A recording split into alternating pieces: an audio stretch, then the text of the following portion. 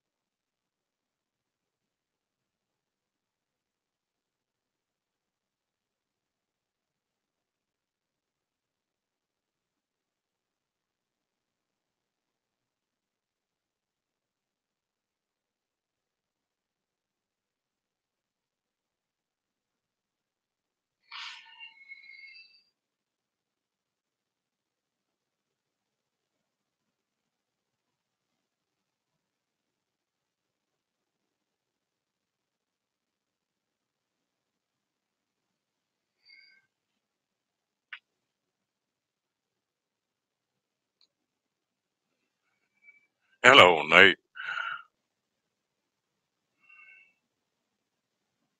I'm just playing with this thing, trying to figure all the bells and whistles out.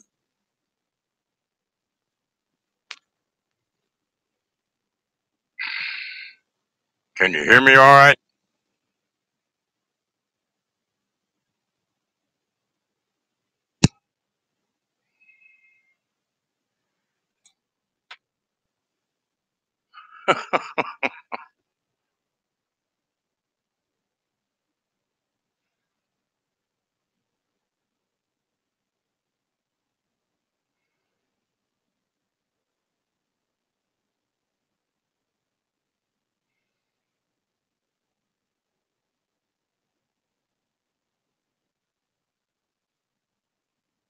Okay, so I'll tone it down a little bit.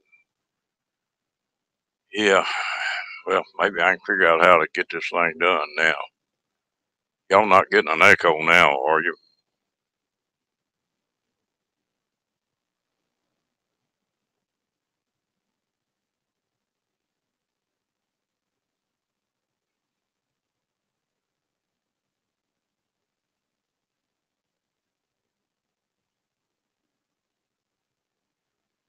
Hello again, Amy. Okay, that's good.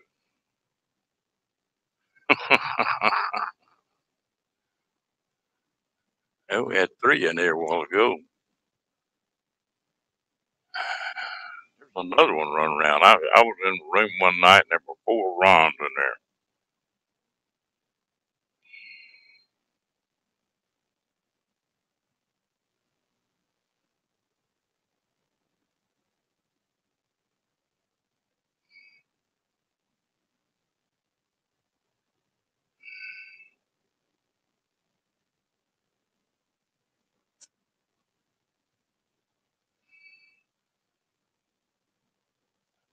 Okay.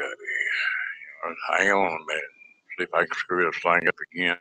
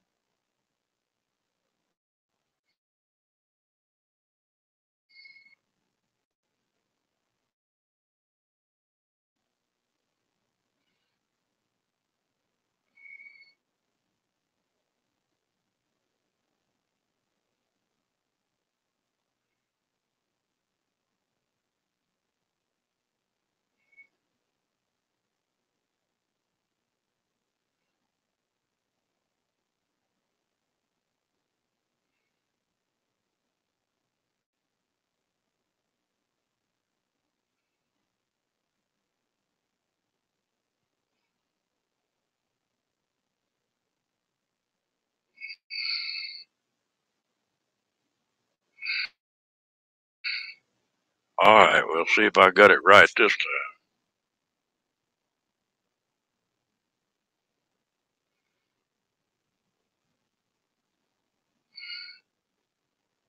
time. Okay, did that...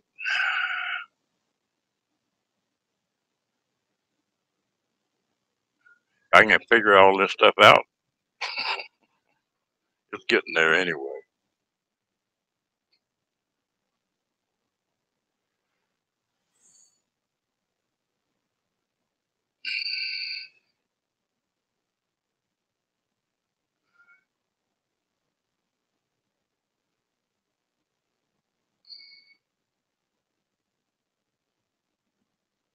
Nate or Amy or somebody come on up here.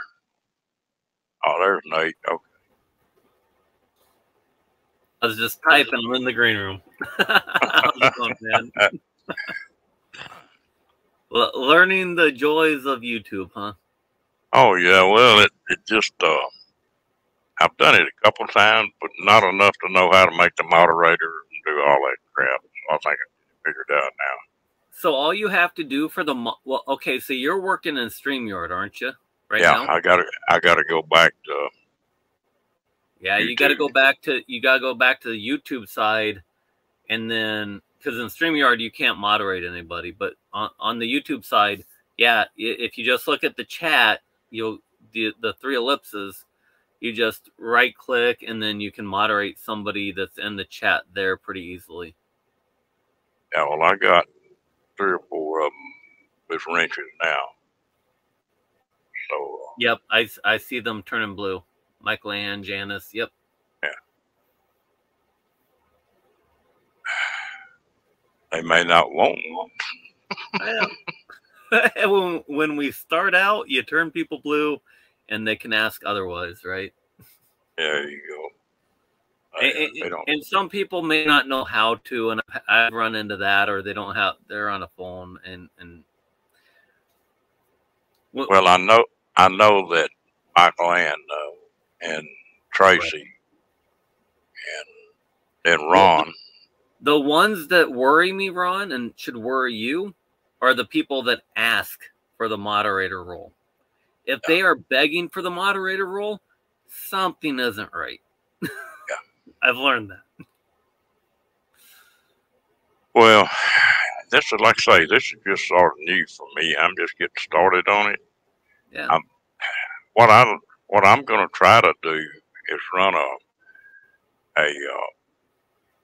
live once a week and put 1 video a week. Just try to keep that on schedule. Yeah, I'll tell you, even doing that, depending on what else you do, it can be a lot. You just never know how much it can. Starting small is good. I like that. the one, the last video I put up on that little old dog of mine, uh, I worked on that thing. I couldn't get anything to work. It's been so long since I put one up. Finally Yeah. got it all straightened out. It, excuse me. If you want to see, you need to go look at that video and watch that little old bulldog. You talk about wired. He don't look like it's sitting right here, but he's bouncing off the ball. I do need to check that out. I don't think I've seen it. Now I just put it up here the other day. And the funny thing is, Ron, and I'm learning this. It's so hard to do it consistently. Like for me at least, depending on my work week or my school week. But putting a video a week or doing a live a week, that repetitiveness does. If eventually you start remembering it better, doing it over and over and over. It is hard to get in that routine though, and to learn it. It's people don't realize it. People don't until you try to do it. People don't realize. Well, you know, it with the videos, I was trying to add a bunch of stuff in on it, and that was where I was having problems. I was adding and taking way too much, you know. But and I don't edit my video very seldom. I mean, I'm what you get, Right. and it was a little bit different. You know, I know some people spend a jillion hours taking in and editing a video, 10 or 12 hours to a video. Yeah. I Not haven't me, done that, but not me. That's work. well, even when I started, all I did was the shorts because I had success, and even using simple video or simple editor, you can chop it down and make it better. But eventually, if you're doing one specific thing, when you take the video, you just kind of learn when to turn it on, when to turn it off. With the shorts, you can't do that with full video. So for my first 6 months, it was just a matter of, oh, this kind of works. Okay, people like this. It's too long. They like an 8-second video. Blah blah blah. But I love it, Ron. I really appreciate that you're trying this. I know we talked a while back, and that you're sticking to it, and I think people are going to enjoy you live. I really do. I don't even have to tell you. You're just people. You're somebody that people will love. Well, I get along with most people, and I think people sort of like a smart ass. Yeah, you're fun. You're fun, but you don't take nonsense. You're just straight to the point. I think people will like having that option, especially if you're doing it late night. I know Dee mentioned it on my live. Having people on YouTube helps people. Like there's been a lot of times having somebody live. No, you just never know. But having somebody live that they can come in and talk to, I don't share a lot of stories on that, but there are people you will not realize that you help them by doing it. Well, that's one thing about YouTube. It helps a lot more people than I think folks realize, especially in this crap where they're buckled into the house. Yeah. Yeah, Tracy, I'm sure.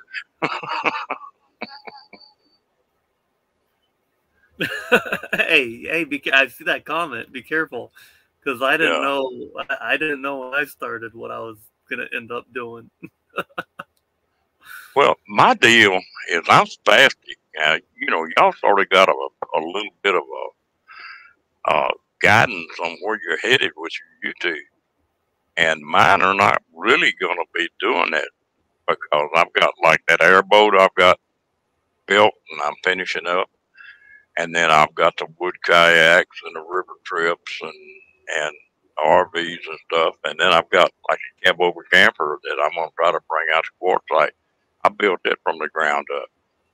Jeez. You know, and I just like to do that kind of stuff. That translate, like, that will translate those videos to YouTube. That's something. That's something I don't have. I don't have that expertise. I've almost become a dog travel entertainment channel.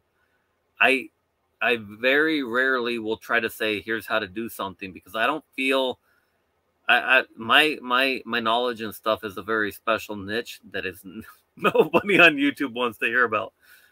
But building stuff, how to fix stuff, absolutely.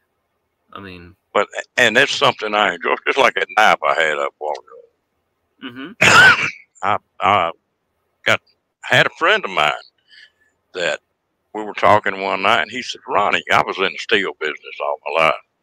And he said, why haven't you built some knives? Said, you know about heat tempering and do anything with a piece of iron? I don't know. So a few days later, I thought, you know, I'm going to build one. And I picked the file up, hammered it out, and built one up. Well, then I got to enjoying building one like that one I showed. It's got native mesquite wood for handle, and it's out of knife. And I carry one every day. I've lost a grip in my fingertips. Some problems I've got, and if I have to open a packet of crackers or something like that, I can't do it. But that knife can do it. I got where I carry one 24/7, right. And but I built about 35 of them. I kept 4 and put the rest on the internet. I had sold them in 2 weeks. You know, I got $100 a piece for them. That wasn't a whole lot, and I haven't made 1 cent.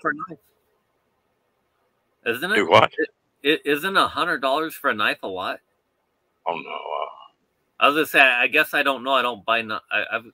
I think I bought one when I went on the road. It's around here somewhere, but a good custom knife for a personally built knife with how much you put into that. Yeah, I guess. Well, I can build a knife the way I'm building those in about 8, 9 hours.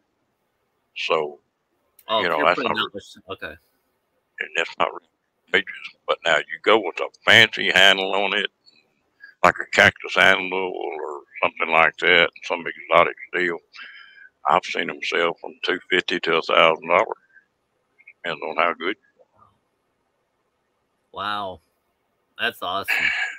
So, yeah. So Amy was telling me, I thought I was catching your first live. Amy said you've done another practice live or something. So how's it going? I know I sent you that video, and is everything feeling comfortable? You're kind of learning how to do it. Do you have any questions while I'm up here? No, I couldn't get the mod deal because I was trying to do it on the StreamYard side. Yep. And so I got that figured out. And then I was opening the broadcast up on the StreamYard side. And when I did, I didn't know where to go to find it on the YouTube side. You know, because I hadn't done anything YouTube. Well, I figured that one out. Well, right. And so it's just finding that stuff. Like I say, the more you do it. Yeah, and it's more practice until you will still, heck, but you see me, I don't claim to be professional at this by any means. I still am like I'm an amateur. But I'm doing it for fun. Yeah. Yeah, in the StreamYard in the YouTube, that's probably the weirdest thing. Looking at the YouTube where you can see people, like even when I'm watching you, I've got it over here if I'm up here so I can watch the comments. But over here where I'm talking to you, it's a little delayed, but it's the actual conversation. That is probably what is the weirdest thing about it to me. Because I can look over here and, well, somebody will say, I'll wait for the next comment. Somebody type a comment. Say, Nate, you're a dork. John S. Am I getting an echo again to you? Tracy just said okay. So I saw it over on YouTube, and Oh no, I do see it over here. Well, what? Hey, you're well, I opened it up over there. That's actually, they're on your stream. They're coming in almost at the same time. Really? That's good. That's yeah. I've not seen that, but I guess I don't. Heck, half the time, you guys know me. Half the time, I'm 20 minutes behind on chat anyways, so it doesn't matter. I make it sound like I know this stuff, but I'm always 20 minutes behind. What do I know? Well, I tell you what, it's a lot easier when somebody comes up than it is. You know, you run a lot of yours just on your own. Well, if I'm showing somebody how to do something, I'll probably do that. But it's a whole lot easier when somebody's up there. I don't see how Paula does like she does, and you know, no, Mike, you just fine myself, and I sort of feed off other people. Yeah. Oh, you are absolutely true, especially when you start. I don't even know. Like, I really do prefer having somebody else up. That's why when I started, I always had a co-host. You had a sounding board, somebody can talk while you're trying to figure something out. On the road, it becomes a lot different, is what I found, because, and I still remember when the one that kind of hit me hard was when I had Mo Bang for Your Buck, Tim. We were going to talk about food and M21, and I didn't have the signal to handle it. And I don't even know if I had enough signal to handle it on my own.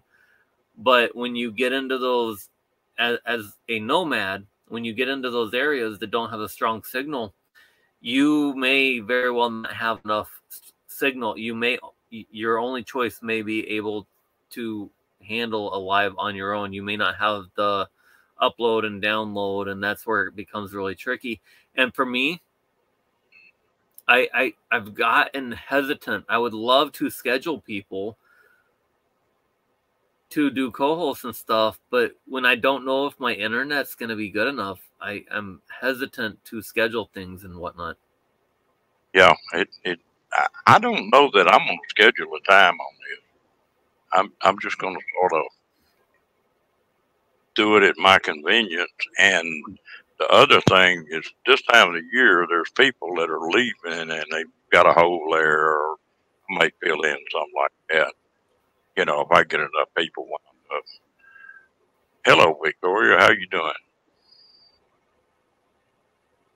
Hey, Vicky. Hey, everybody in chat, I should say. I'm sorry. I've been talking so much in live streams tonight. I'm a little bit worn out, but I saw you up. I was talking 100 miles an hour earlier. Well, you know, this thing here, I've got some friends that are really nice about coming in when I come up on each other. And they, you know, Tracy and Janice and John and Victoria, Michael Ann, and they've all been great on that, putting up with my BS, you know, and learning. That's what. Yeah, you know what? When I started, I never wanted to do lives. People don't believe me. I keep saying it. Nobody believes me. I am shy and quiet. You guys just don't see it, but I really am. I really am. Amy. Oh, go ahead. Excuse me. Oh no, that's fine. But yeah, when I started, and I thought I was gonna do a practice StreamYard at 2:30 in the morning.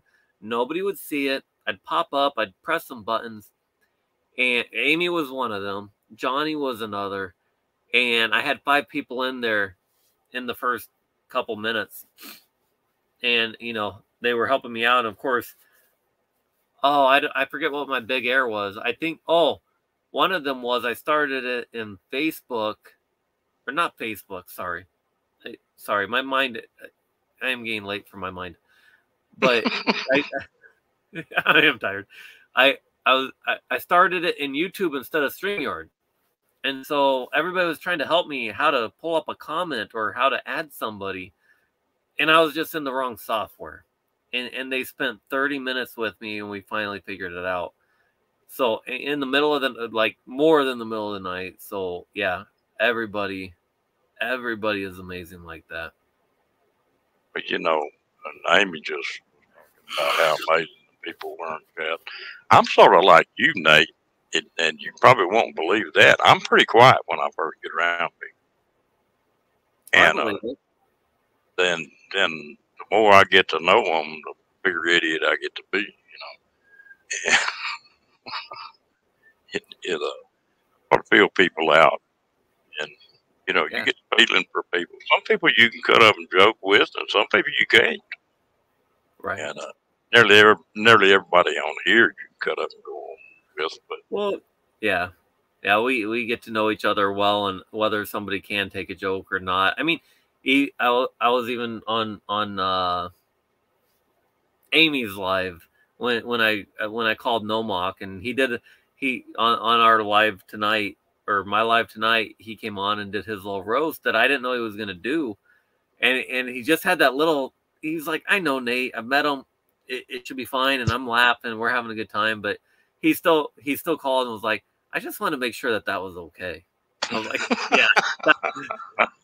I mean, sometimes you really go out and have fun, but you do it and you don't want to tell them because it's better that way, but you still have that little bit. So, I mean, yeah, we get to know each other on here, and what people tolerate or what people want to hear, or various different things, and it's an important part. I don't always do it perfectly by any means. I probably have pissed a lot of people off, I'm sure. but you know when to do it, where you can do it, different channels. I mean, if it's family friendly, you just learn it. Yeah, that's right.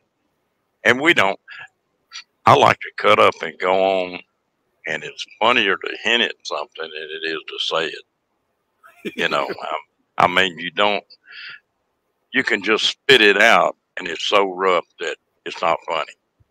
Right. But you can insinuate something, or and it's funny then. Right. And Janice is saying, Ron, quiet? I don't believe it. At times now. There's a whole group we could create of the agitators. Oh yeah.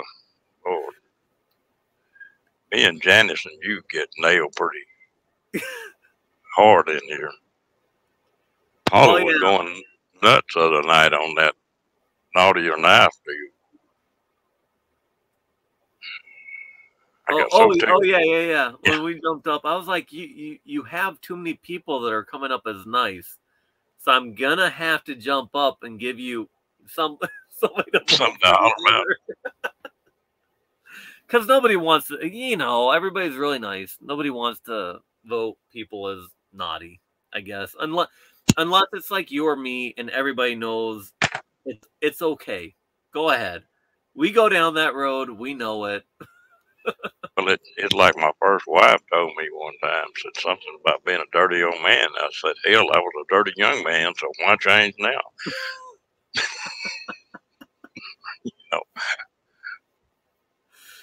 The age wasn't the criteria, huh? No.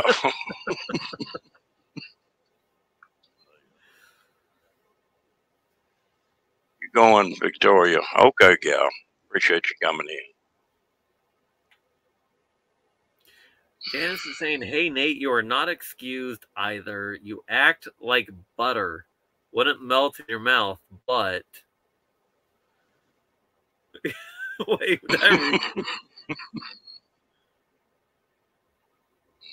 what am I? I'm an angel. I don't know what she's talking about. Now, wait a minute. That's pushing things a little too damn far. There are the pictures of me with wings.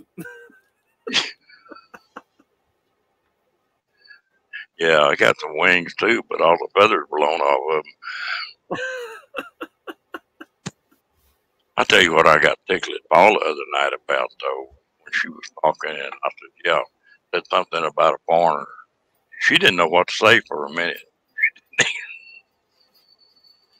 You know the funny thing, and I guess I thought so she had an invite for my live tonight for any time because I thought she'd be traveling. I know she's been stuck. And I think somebody asked DJ if she was on the road and she wasn't. So I was kind of hoping she'd pop up just to say hi for a few minutes. So I wasn't real. I was like, well, she's got the link. Maybe she hit the road, but DJ said she hasn't. So I don't know. But then again, maybe with everything going on, maybe she just didn't want to come on, which I would understand too. But yeah, she may be down in the dumps because she didn't get yeah. last out of here, and maybe not want to talk. I get that way sometimes where I don't want to talk to anybody. Right. I think we all do. I thought about messaging her earlier in the day, but I didn't want to pressure her to be like, hey, can you come on my live? You know, that sort of thing. And she's worrying about this other stuff. So hopefully she gets it sorted out. I think if she's not on the road, which it doesn't sound like she is, hopefully she can be the next few days. But they must have had a hell of a storm up there. Yeah, well, cold. I mean, the cold will do it. I mean, you freeze everything. Living in South Dakota, Nebraska, even Iowa, even there's times where everything just freezes and it's hard to start a car at times. I mean, having if you don't have a garage, you notice it, and then when you get a garage at your house, it's very nice. But Janice is saying you are an agitator, Nate. No. That darn halo will slip around your neck and choke you. I don't know. I don't know what you're talking about, Janice. You've Told me I didn't have a halo. That was a damn hula hoop. I didn't. Well, I never had the hula hoop. That was Travis. Oh, they're popped there right now. Come back again. And yeah, Janice. That was the last I saw was she was trying to find a space heater to heat up her engine. So it's freezing up there. It was getting down to freezing here on the Gulf of Texas. So whatever's blowing across, it's probably about the center of the continent. Yeah, it's not friendly. It's cold. This is the coldest winter we've had in a while here in the low 20s. Getting up to 40, 50 in the daytime, so it's not going to hurt anything. Yeah, it was cold today. Well, it was 83 here yesterday, and it was 24 last night. That's a good spread. You're further south than I am right now because I'm in Beaufort, and it was 85, and it dropped to 33. I think it's supposed to drop to like 31 or 32. Where are you at? Beaufort, Texas. I'm on the very eastern edge of Texas right now. You're around Orange, Beaumont, down at Beaumont. Is that where you're at? That's okay. I said Beaufort, Beaufort. Where was that from? Beaumont. I apologize. Yeah, I've got to wait. I told you I'm tired. That people don't believe me. Doing the live streams wear me out. My mind goes in for 2 hours, so I apologize. But so well, I've got a couple things now. So I've got the generator. Obviously, I'm not gonna test it out at a state park. You can't run them. But my power station, I had a very cheap one. Basically, I bought it so that I could do mobile live streams if I wanted, and I've tested that out, but it crapped out.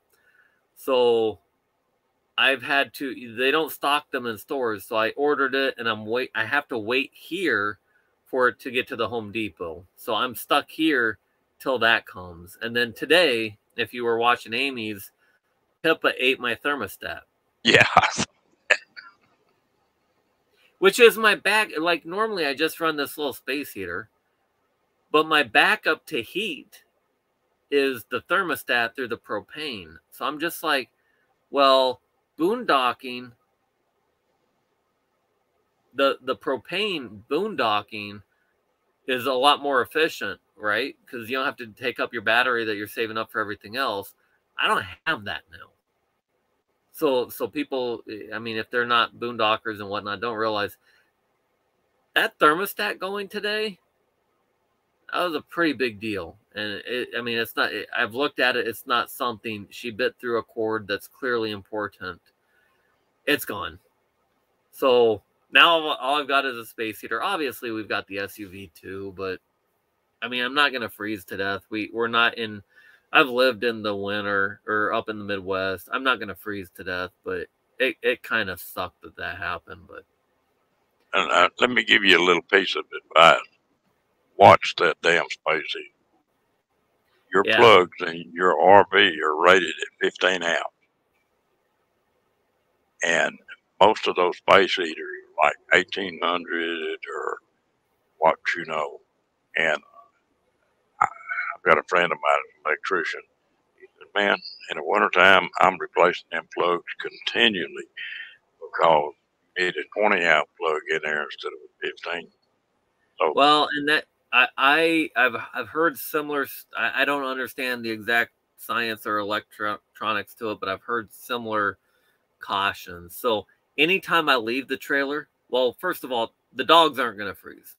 The dogs won't. There's so every time I leave the trailer, that space heater goes off. I don't want to fire when I'm not here or whatever. At night, because where I sleep, if there was a fire or something, I'm not at a place where I could get out easily because I'm up in the corner on a top bunk. So I turn it very low. So like when I was talking on Amy's, when I woke up this morning, it was 50 degrees. That's because I have it very low, and it's by reason. So yeah, I try to watch it, but I will always appreciate every warning anybody gives me. yeah, well, I burned the plugs up on my trailer here, burned 2 of them, and like that, and I had a 1800 watt heater, and so the next time I went and bought about a 600 watt, and I can't overstress it there. Of course, I run my propane, but I guess I'm a little different. I like to sleep cold, and even at 24 last night, right before I went to bed, well, I cut all the heat off, and then I'll get up in the morning and turn it on. Right. Normally I don't heat with sleep with any heat. Last night when it dropped down to 50, I was still in shorts. I did have a hoodie on. I was still in shorts and I didn't have socks on, and I just had probably a medium blanket.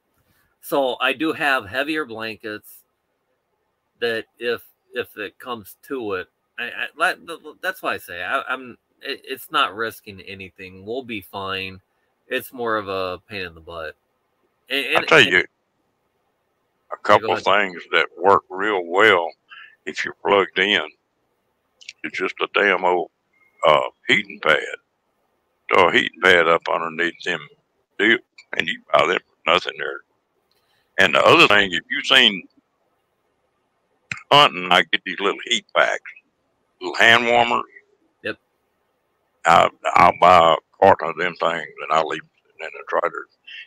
Really cold, you can pop 2 or 3 of them and throw them up in that sleeping bag. And if it's 20 minutes before you get in, man, it's toasty. Right. And that's a good idea. And that way too, if all your heat did go out, there wouldn't be any big deal. Right. Yeah. You know what? This is all new to me. When I started it, it was like I wanted to back up to the backup to the backup. and so right now, what happened today was my backup basically went out. It is a pretty important backup, but well, that's not much. Yeah, for my mom or my grandma, if they somehow found their way to your live stream, I don't know how they do it. Yeah, we're fine. Do what now? No, my mom and my grandma, I never even when I started YouTube, they're not really, first of all, they don't really like social media, and they're not very technically savvy. with computers. Well, they eventually realized I was doing YouTube, and it was a good way to keep up with where I'm at and all of this, because I go live all the time and they can follow me and make sure I'm okay. And next thing I know is they're on Paula's live, even though they won't say hi. But they've learned, like, well, if he doesn't go live, go to this live. And Yeah. if he's okay, he'll be talking in there, even if it's not something I want to hear. So they've kind of learned. I don't know, I don't know. It cracks me up. When I first got on live, I was dating a little old gal, and I said, "Got a live stream on that thing." She got on it. I cut up going with everybody, and she got madder than hell about it. Got plumb jealous. And I said, "Well, it's really easy to cure that. Just turn the damn thing off." And I thought it was hilarious. And Sean is now saying hi to my mom and grandma. I really doubt they have found you yet, because you're just starting on lives.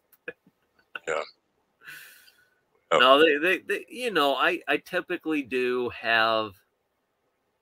I don't have a live. I do actually. I do have a live routine a lot of the times, like Wednesdays. I have a set schedule. I'm a moderator on most of them, where I go here, and maybe, for better or worse, maybe I should switch it up a little bit more. But or Paula on Saturday nights. That's where I like to hang out, and so they've kind of figured that out.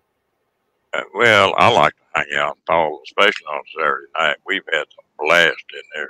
I mean, just that deal she was talking about with DJ.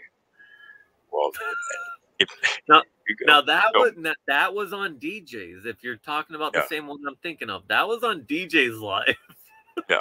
Well, there were 3 of them though. If you go back and look, there's 3 lives on that.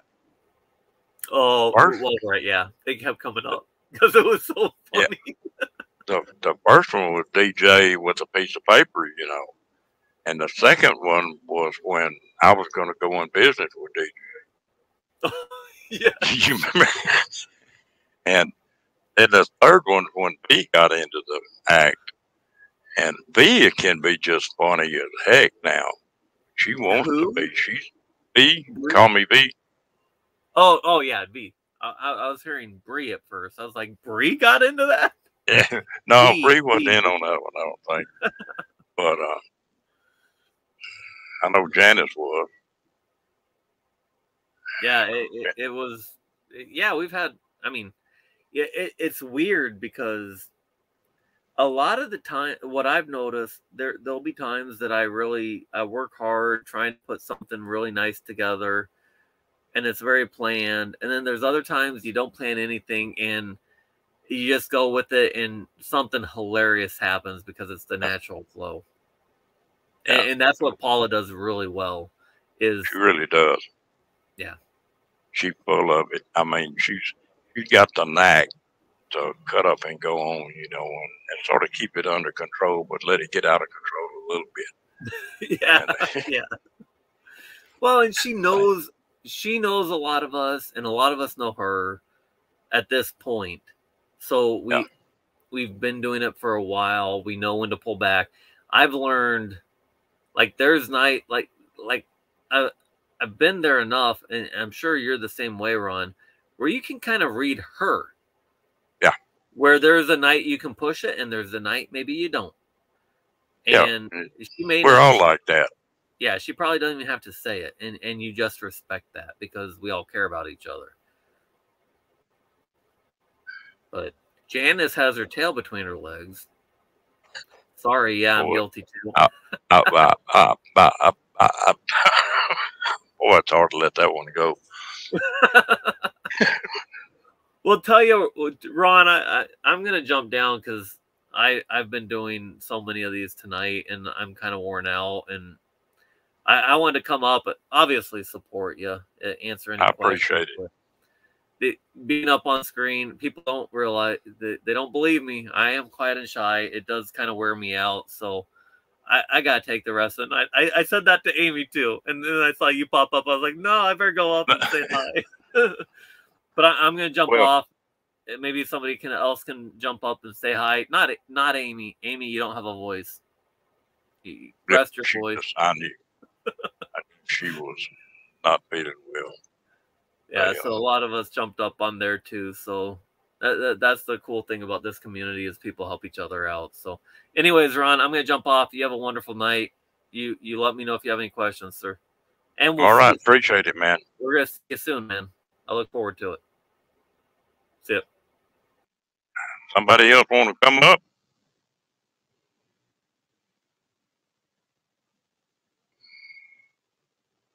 Yeah, I know they did, Amy. That was sort of what was funny. I don't think Nate even knew what he was getting into. I think that's the funniest live I've ever seen.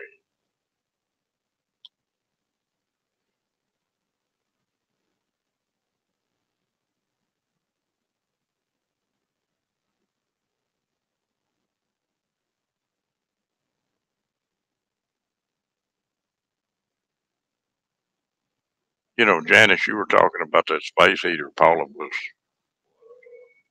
wanting to try to warm that motor up. I've got a friend of mine that's a bush pilot in Alaska, and he was telling me one day, said, you know, when they're flying up there in the wintertime, when they land them planes, they drain all the oil out of them because in a few minutes that oil is taking up so much the plane won't start.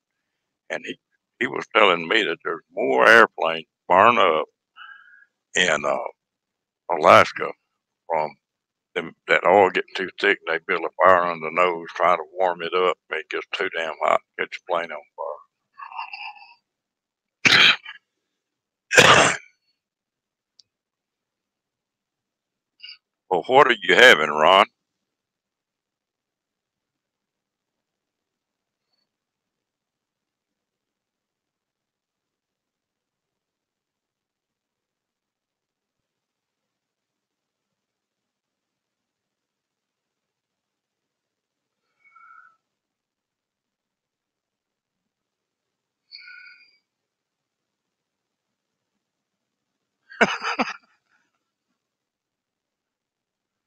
Oh, little Royal Crown, huh?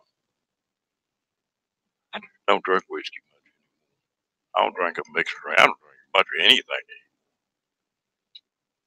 I used to. I drank like I thought they was going to run out of it. I don't know. I just got full. I got where I didn't care for it. Now I'll have maybe 4 or 5 drinks. Ooh, excuse me. Yeah. I tell you what, y'all hang on for just a second. I need to run do something, and I'll be right back.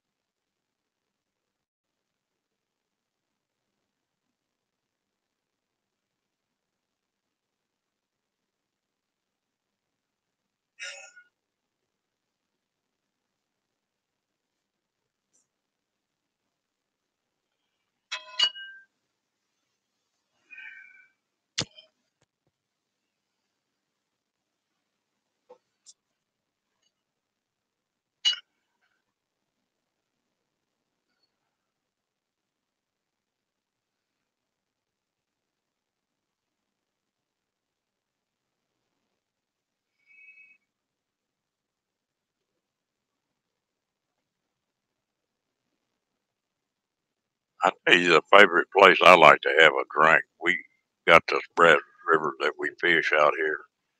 And we'll pull up there and camp on a big sandbar and build a big fire. And I don't mind a couple of drinks around that campfire. But I've got one of my favorite drink is one they call a salty dog. Just I like them better than anything else right now.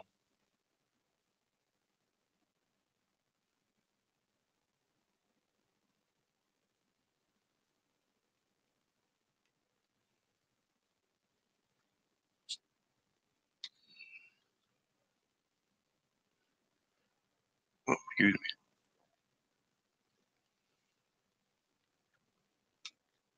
Ron, what you been up to, man? I haven't seen much of you lately.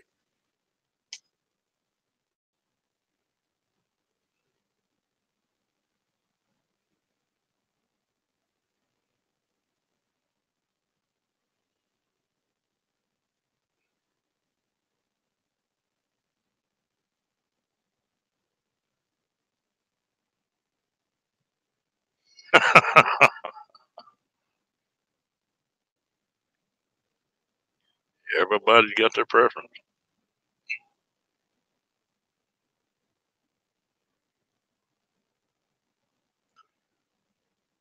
If I drop a link, will somebody else come up here? Oh, look here. That's in the bottom. I didn't even see her. I'm sorry, man. I finished my dinner, so I thought I'd come up and give you a hand. No, I need all the help I can get. No, not if it's related to StreamYard or anything like that, Ron. Don't look at me. I haven't got a clue. But, yeah, no, just to keep the party rolling for you. Yeah, I thought I finished my dinner, so I thought I'd pop up and say hello. Well, how's everything going for you? I've been busy today.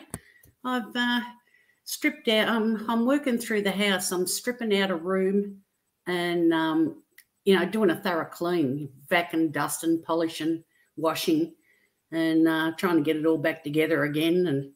And I've done, 3 loads of laundry, dishes.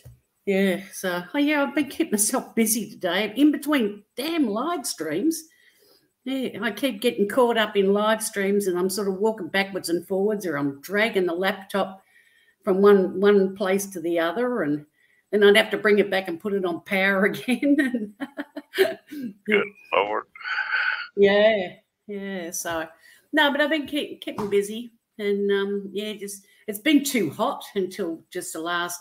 Yesterday wasn't so bad, but today has been quite mild. It's still warm, of course, but I mean, I've done 3 loads of washing. It's still out in the line. I've got to go and get them. I'd rather it be hot than cold. I do not like cold. No, nor do I. I hibernate in winter. I'm quite happy not to go anywhere. But summertime's a different kettle of fish. Yeah, the blood gets a bit thinner and you feel like moving. I don't think that I don't know. I've gained a lot of weight. I feel a lot. I've gained some weight from what I used to be, and the cold doesn't hurt me as bad since I've gained that weight. I just don't like it. It just I don't want to do anything when it's cold or wet. Yeah. And, yeah, no. After I had the heart attack a couple of years ago, three years ago now, and yeah, and I've been on blood thinners. Yeah, my skin's like damn tissue paper, and you really feel the cold. Yeah. They like. I got sick one time, and they thought I had a stroke, and I didn't have. And they gave me that damn clot buster, and then put me on a bunch of blood thinners. They like to kill me. I could just touch my arm, and I go to sleep. Finally, they got off all that mess. Yeah, no, well, the first lot that I had one stent put in, and yeah, the first lot of round of tablets they gave me, I thought I felt like I was having another heart attack, and yeah, got an ambulance ride into hospital and yeah, put on the table, and they did another angiogram, and no, it wasn't having a heart attack. No, it was having a damn reaction to the tablets. And they tried to get blood out of my arm, and it was just jelly in the syringe. Yeah. So, yeah, they pumped me full of heparin, because then I bled like a stuck pig. But, yeah, so they, between the cardiologist at the hospital and my cardiologist, they took me off 2 of the tablets. And, yeah, so I'm only on just a Cardia now, which is a low-dose aspirin. And, yeah, just a beta blocker for the heart, and a cholesterol tablet.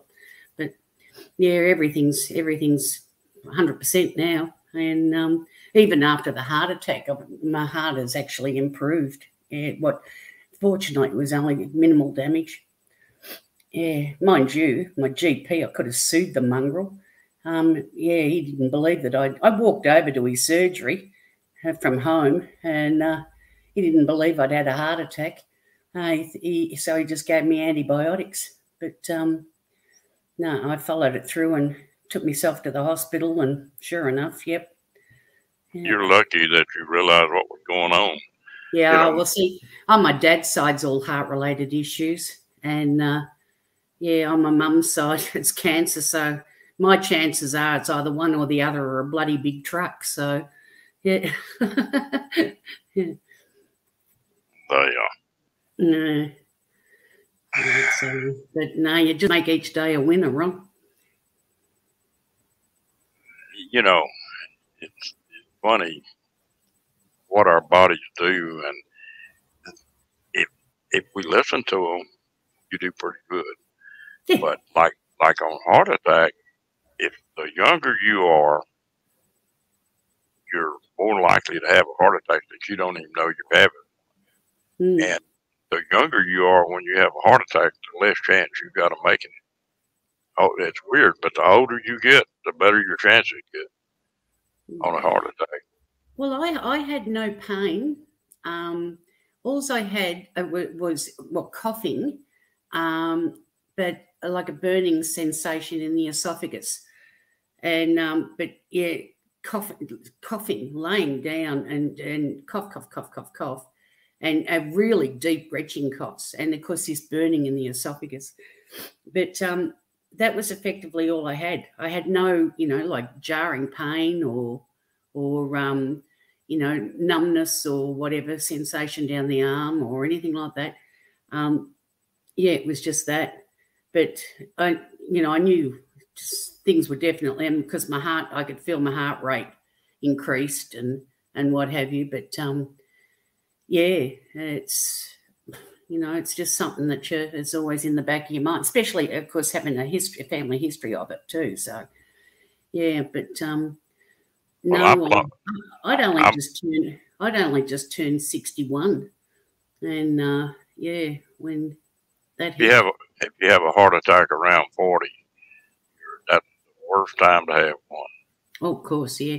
And most of the, like you'll see, these fitness fanatics, and and their bodies are really in tune, and yet they can drop with a heart attack as well.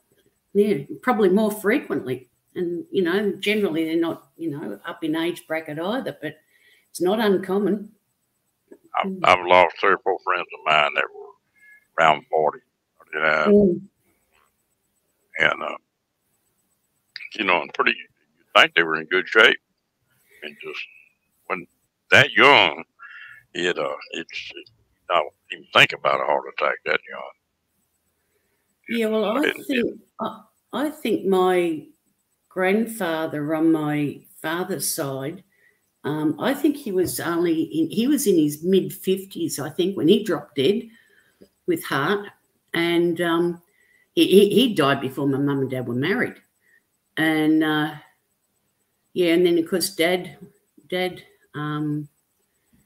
he was, I think dad was in his 50s too when he had the heart attack. He ended up having open heart surgery, and they said he'd get 10 years out of that. Well, he did. Oh, no, he must have been 63 because he got 10 years out of his open heart surgery. And, yeah, yeah, they said he'd get 10 years. Well, he did almost to the day. But, yeah. Oh, if you had a way to go like he did, he went to bed, went to sleep, didn't wake up. Yeah, yeah, that was the way to go.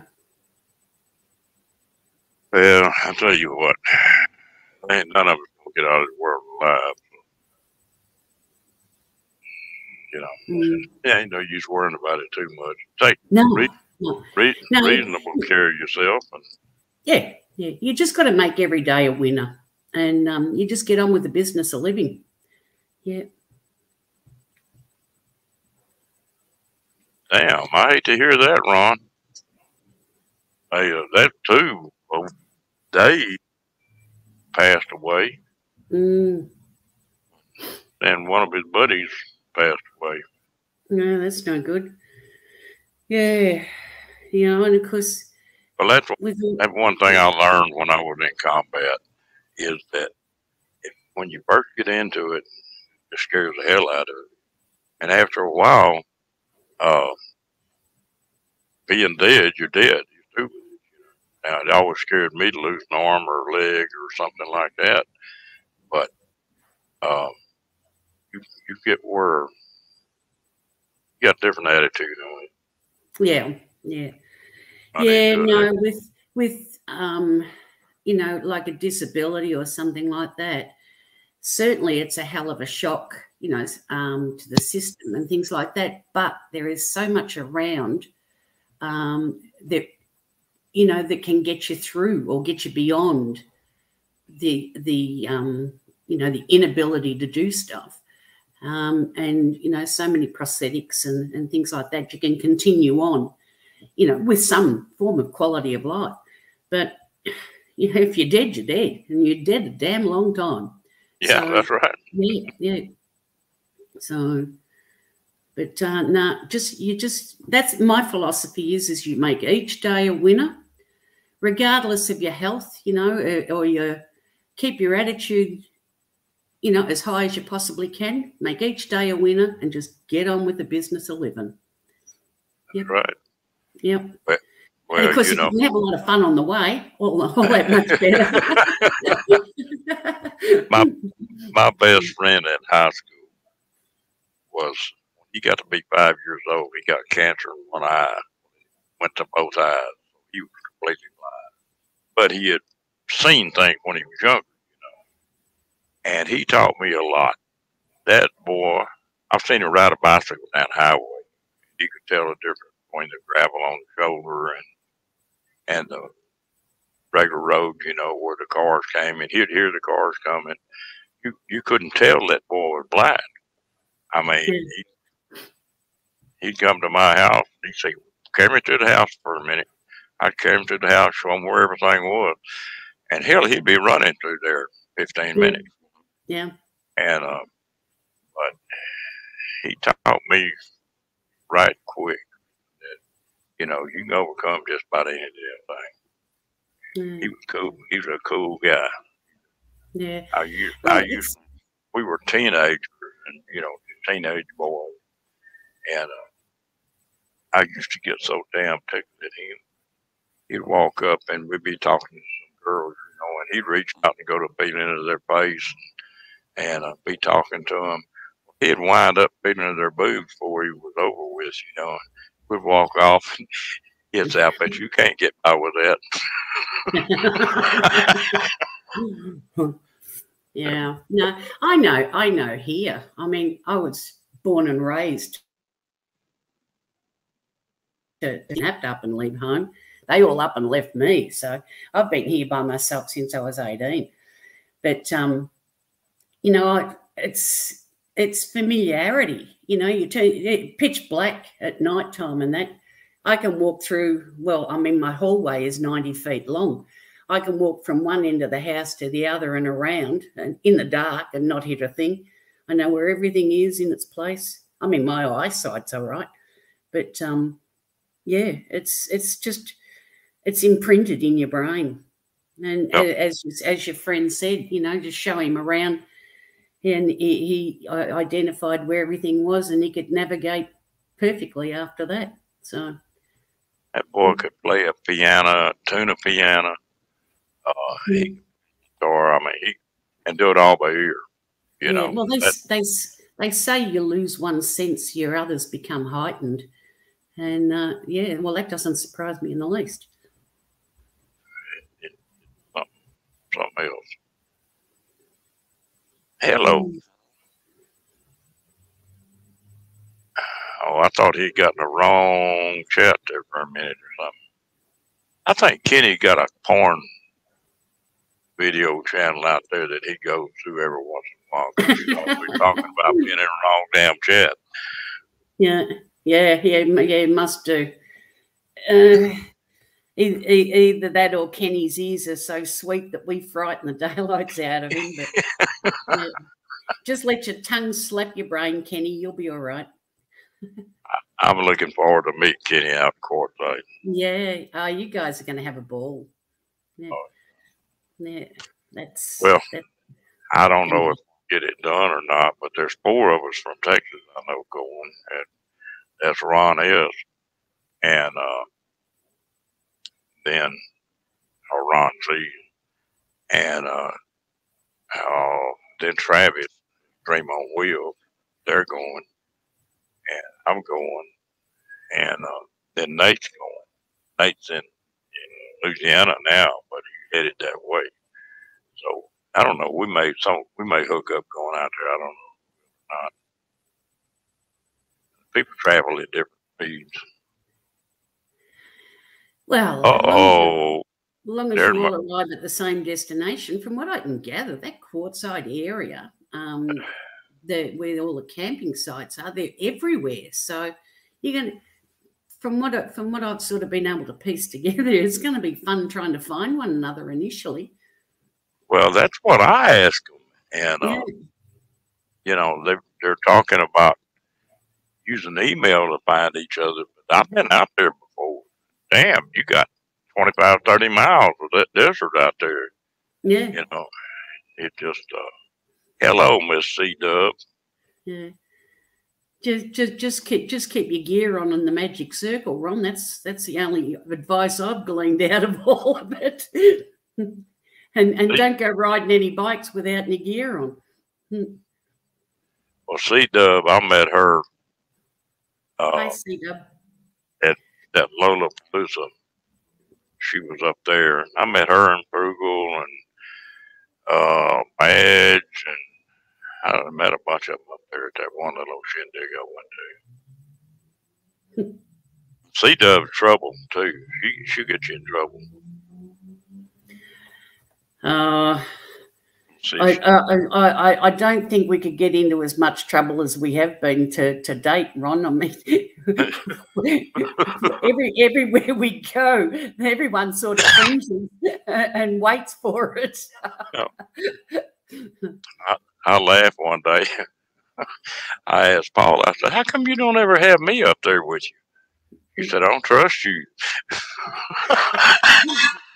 That I don't never know what's going to come out of your mouth. Yeah, well, don't worry. Yeah, I think I'm on that list too.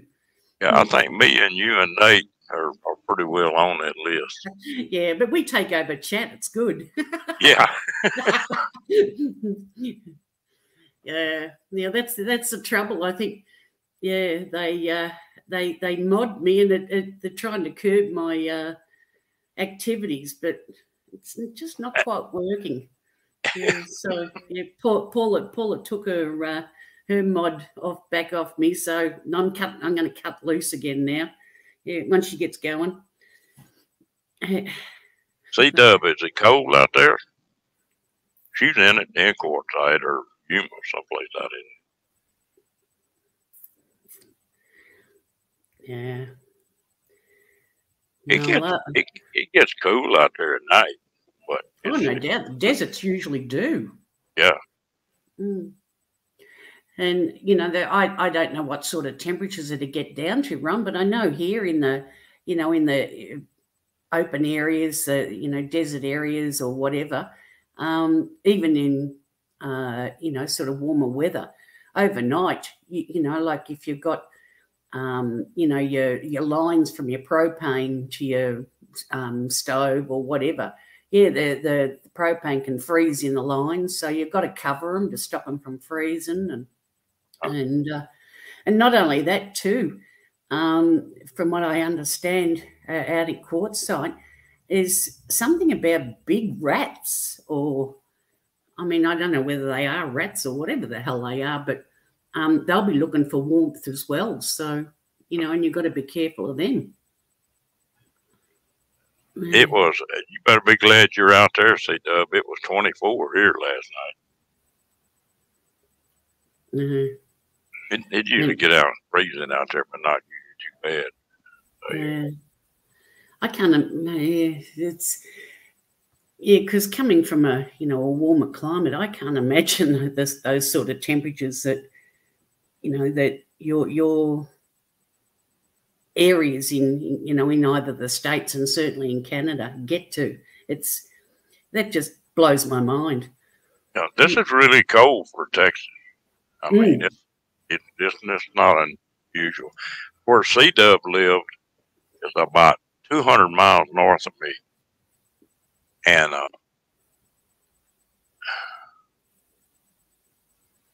do what?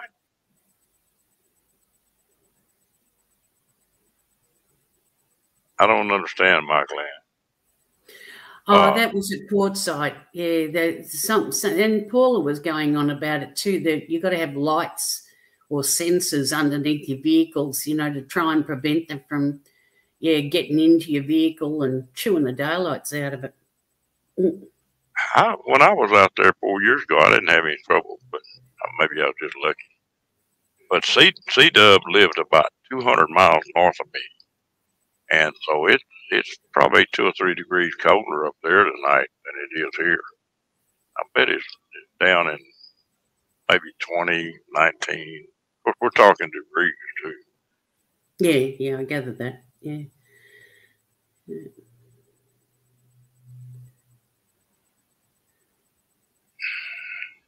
Yeah. Hey, C-Dub, did you look at my channel? Did you see my new puppy? I saw it. Yeah. You stick throwing. Yeah, you tug a wall with a stick. Yeah. he's a ham, but you know he goes from full blast to laying down and just sacking out and being sweet. Yeah, but that's puppy too. You know, they're all exuberance, and then the next minute they're flat on their back snoring. Yeah. I don't think he's going to get out of it. He's 6 months old now, and he should be slowing down a little bit. No, really, generally, you know, up until they're about 2, they're still pretty exuberant. He keeps me busy. My last dog was a little Yorkie, and he was like 14, 15 years old. And he was, you know, he had slowed down a whole lot. And he never was real feisty. And but when I got this dog, I wanted a little Boston Terrier because they are feisty. They're bouncy, buddy.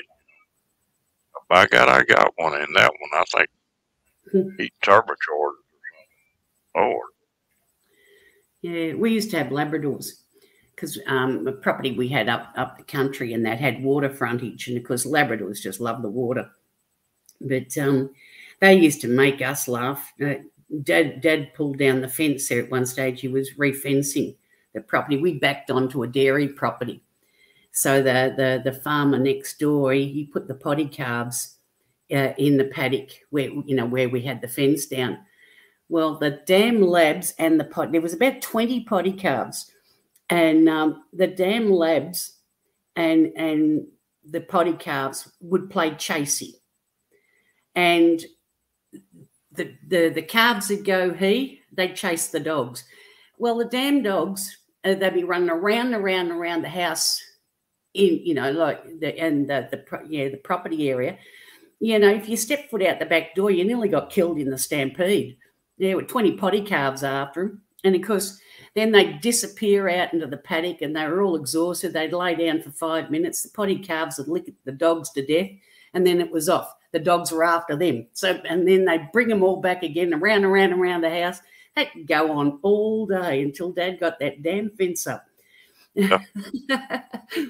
I used to build a lot of feedlots and stuff like that, and when I was in that business, we built the pens and the chutes and all that bit. And a calf is curious as hell. I mean, young cattle, you'd be welling over in one corner of that pen, and you'd look up, and they'd all be standing there watching you. You know, 50 head of cattle just standing there watching you. And when you got through welling, and you turn around and walk off, well, that piece of iron would be red hot. Every damn calf there would walk up and lick it.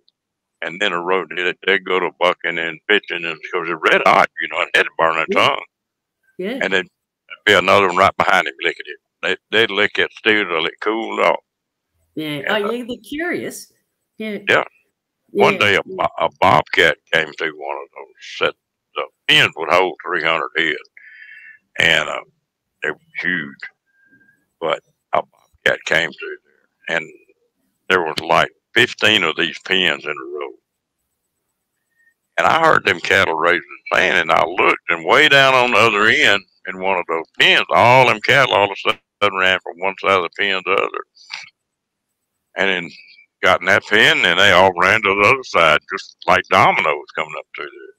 And it was a little old bobcat got in the pen with them cattle, and them cattle were chasing him. And they run him from one end of that thing to the other. Yeah. He didn't know what to do. Yeah, no, well, because, you know, the potty calves, they're only, you know, they've been weaned from their mothers, but, you know, they're still only young calves, effectively. So it was just hilarious to watch the interaction between the dogs and they were literally playing with one another. Yeah. And Billy, the farmer in the adjoining property, he could do nothing but laugh. Yeah. But we've had many stories up there. Yeah, in the middle of the night, you could hear somebody screaming out for help, and Dad got up and to go out and explore who was yelling out for help, and it was Billy out in the paddock. One of his cows were calving, and Billy was only, you know, he turned side on, stick his tongue out, he'd look like a zip. You know, he was only a little bloke, and anyway, so Dad's gone out, and between the pair of them, they dragged the calf out. And yeah, but I mean, we didn't have, you know, our property wasn't a farm. You know, we've had no farming experience in that. So yeah, Dad certainly had his eyes open that particular night. But yeah. I used to have a stallion that I raised from a colt.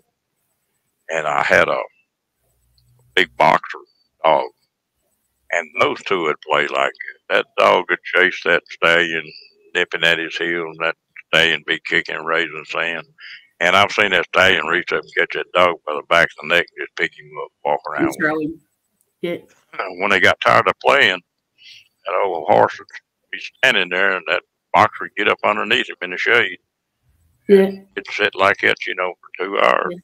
Yeah, best of mates. Yeah. That horse, he'd rear up, go to pawing and raising sand. You know, when he's a stud horse, they can be mean. Mm. But if he'd ever hit that dog, it'd probably hurt him pretty good. But he never touched him. You know. Yeah. They just put the show on. Animals are funny. Yeah. Yeah. C-Dub, are y'all having a good time out there? And what part of the country are y'all in? Are y'all close to Yuma, or are y'all closer to Quartzsite? Or I'm gonna have to try to find them when I get out there.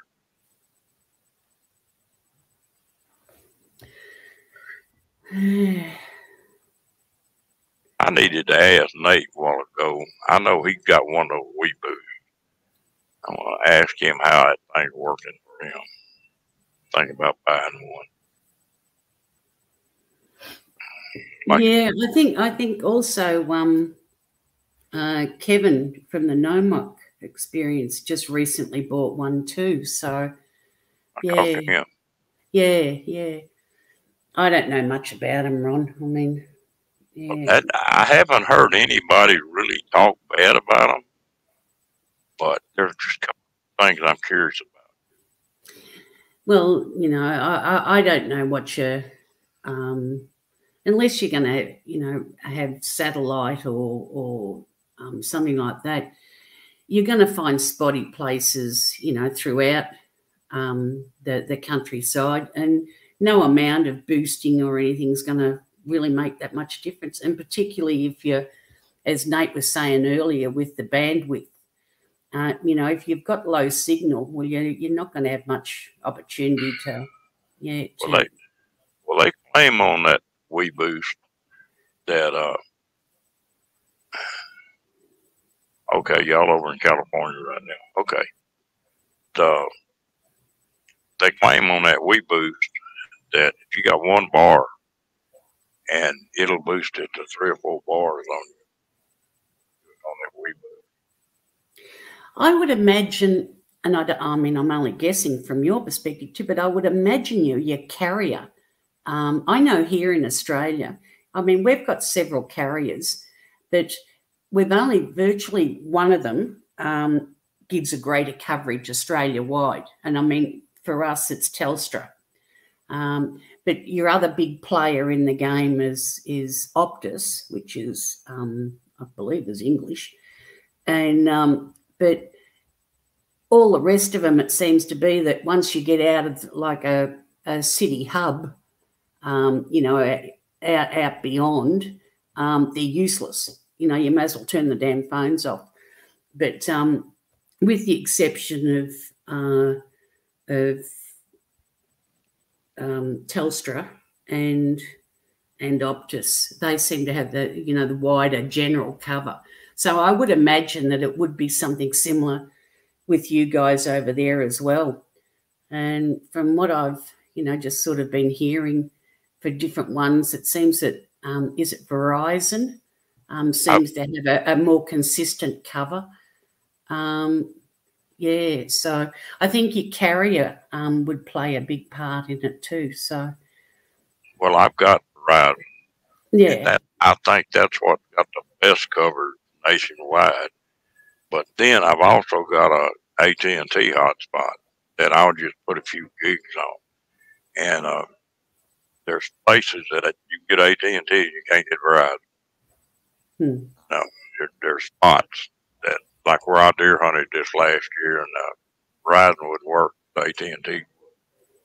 And you're nearly going to have to, if I was to the point I was traveling all the time, I think I'd probably have a We Boost, and I'd probably have unlimited with Verizon and AT&T both.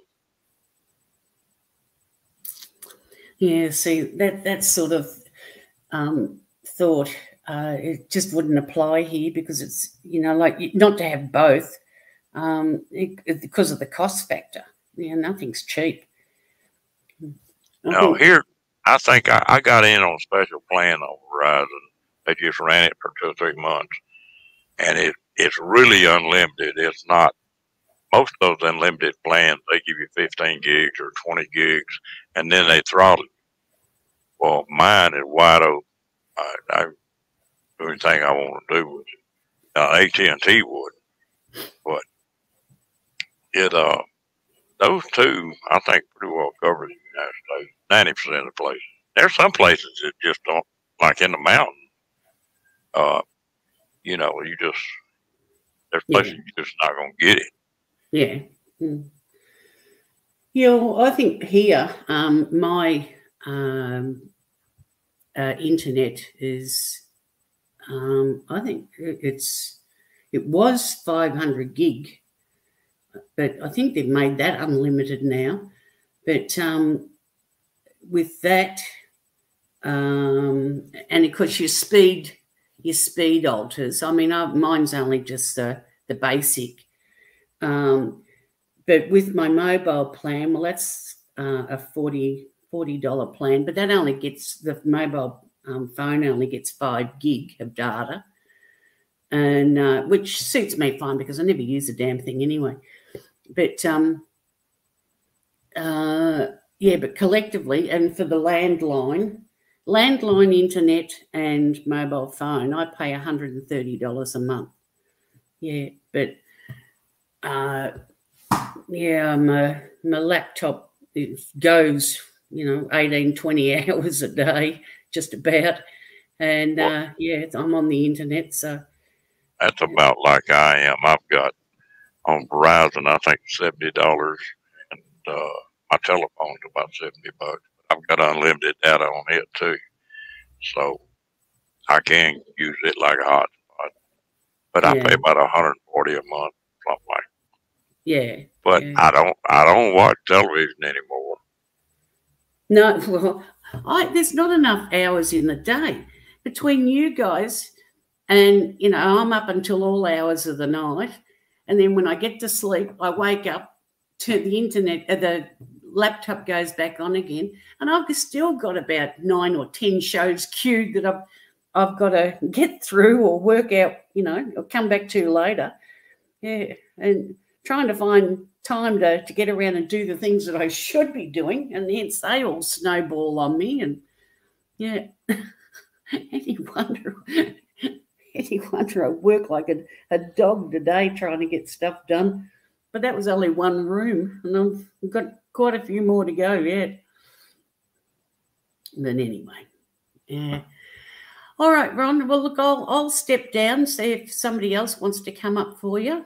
Oh, we got plenty. We got plenty of room up here. Don't run off unless you got to go. No. I'm not going anywhere. Other than I've got to nick out before it gets dark and get my clothes off the line. But you got time yet? It's only just after 6:30 here, PM. Yeah, it's not going to be too much longer. I'm going to get off here. It's going to be 2 o'clock here. Yeah. Oh, it doesn't get dark here until about 9. This time of the year. Yeah. So yeah, we're doing well. I'm just taking you for a walk at the minute. Just putting a few things away. Well, I appreciate you coming up here. Yeah. Well, when Nate, I was quite happy with Nate coming up and chatting to you, simply because he's got, a knowledge of what you're doing and how to go about it, which I certainly don't, and I won't claim to. But when Nate, I think I've sort of got it figured out now. Yeah. It Yeah. But it just takes. I didn't have StreamYard open a while ago, and I couldn't get it to open up on this channel. And that's the reason I couldn't sign out of it. I could sign out on the StreamYard side, but I couldn't on the YouTube side. So. Yeah. No. Well, I don't know. Don't know any of that. So. Yeah. Yeah, I'll learn. I'm going to start. Like I say, I want to try to run at least one live a week, and I want to post at least one video, and I'm going to see what that does. Yeah. Of course, now I don't do a lot of editing on my video. Oh, that'll come in time anyway, Ron. As you get more confident with what you're doing, and you're learning to navigate yourself around it, you'll get there. I know a lot of the YouTube channels I've watched. Having cinema quality videos is nice, but that's not what I watch the channels for. Most of the time, it's either personality or whatever they're working on or whatever they're doing. Yeah. And I think that's probably what I'm gonna go with. I want that one on that video I put out on that dog, the worst video I've ever made. I couldn't get anything to work on. Yeah. But no. Look, I imagine that it's all a learning curve, and I'm quite happy to sit back and let others do all the production work and stuff like that, and I'll certainly join the community, but I'm happy to stay in chat. Yeah. And like anything beyond that, like all this videoing and stuff like that. Well, I mean, I'd have to outlay a lot of money just even to set up with the basics, and I'm just not going to do that. And of course, I really haven't spent that much because I wound up with a good phone that had a good camera on it, and then I bought a cheap action camera like the GoPro. I don't think I'll ever own a GoPro as much trouble as they have. But you can buy one of them little action cameras for anywhere from $40 up, you know, and yeah. take pretty good pictures. That was that video on that little dog was off one of them little $40 action cameras. Yeah, yeah. Oh, it wasn't too bad. Yeah. Oh God, my iPhone that I've got now, it spends its life sitting on the kitchen table, plugged in, keeping the power to it.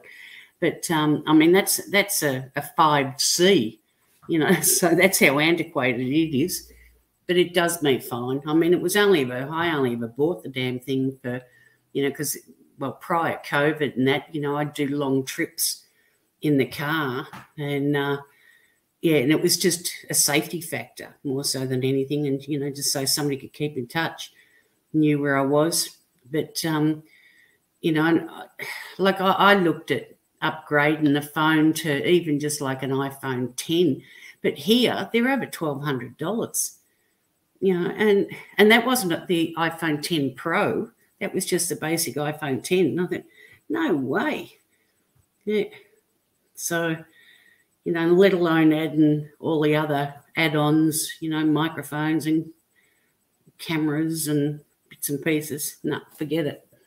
No, I'm quite happy to throw in my 2 bobs worth from chat. Well, I'll never be a channel with 100,000 members and all that mess. And I'm not even worried about that. But I would like to build a channel up where I had a couple thousand subs. Yeah. Well, I don't know whether you're as you're moving along and that.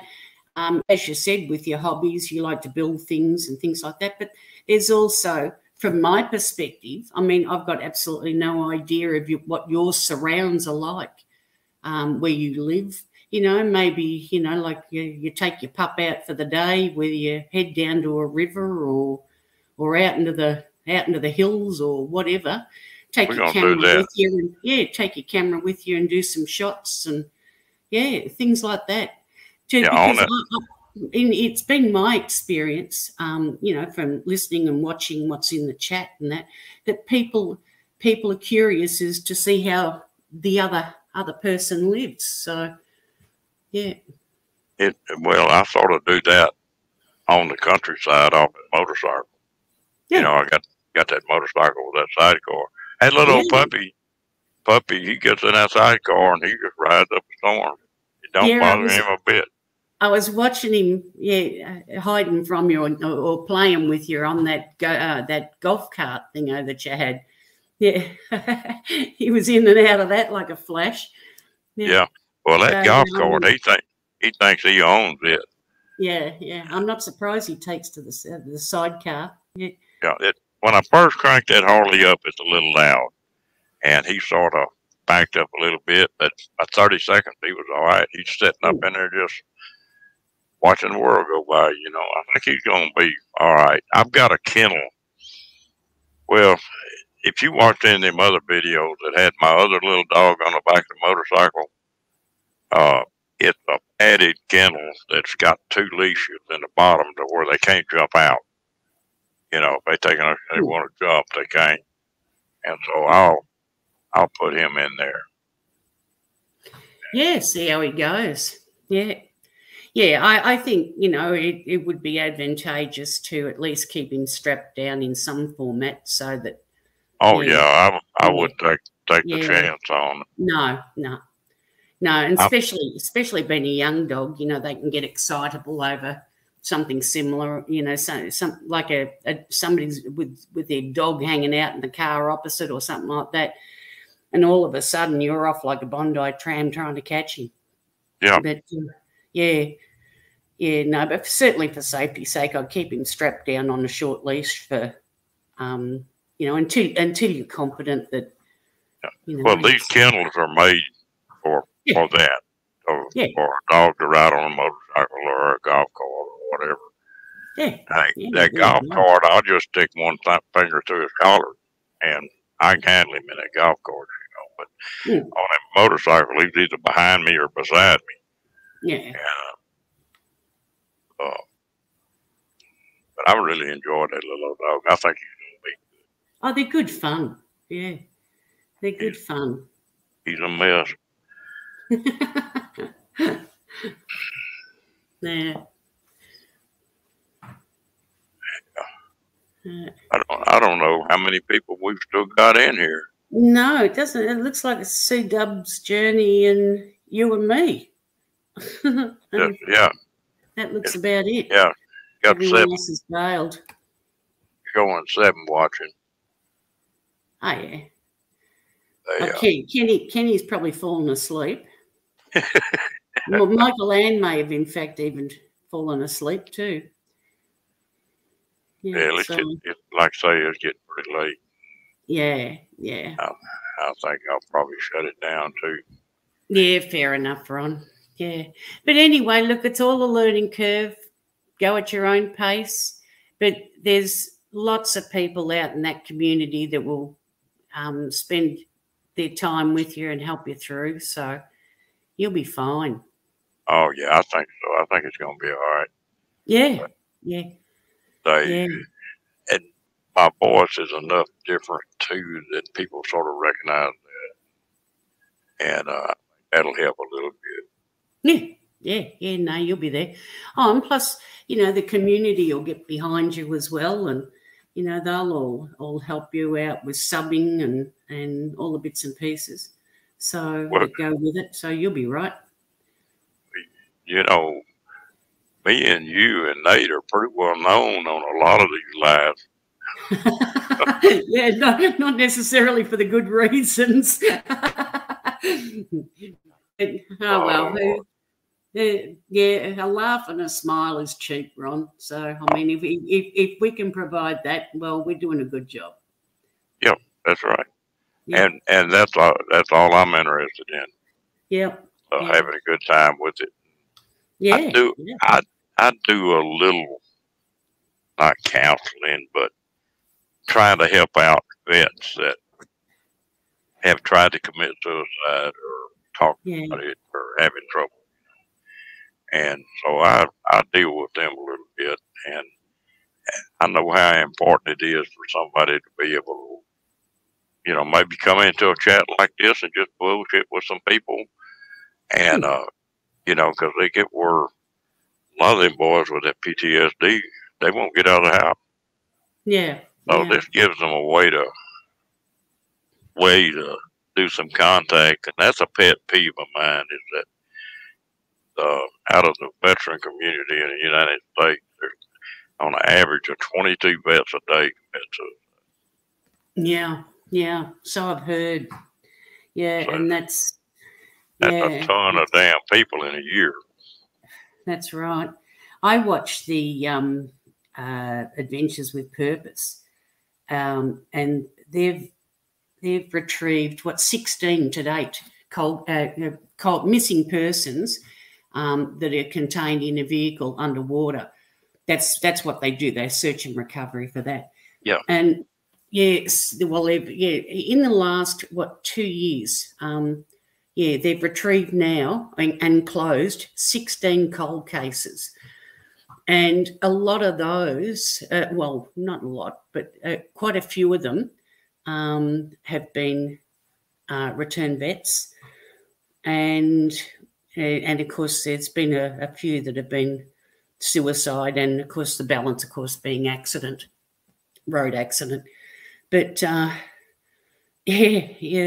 believe the numbers are astronomical. Honestly, I've got no idea what they are here. I would imagine they'd be up there too, because our boys have stood shoulder to shoulder with you guys pretty much in every damn war that's been.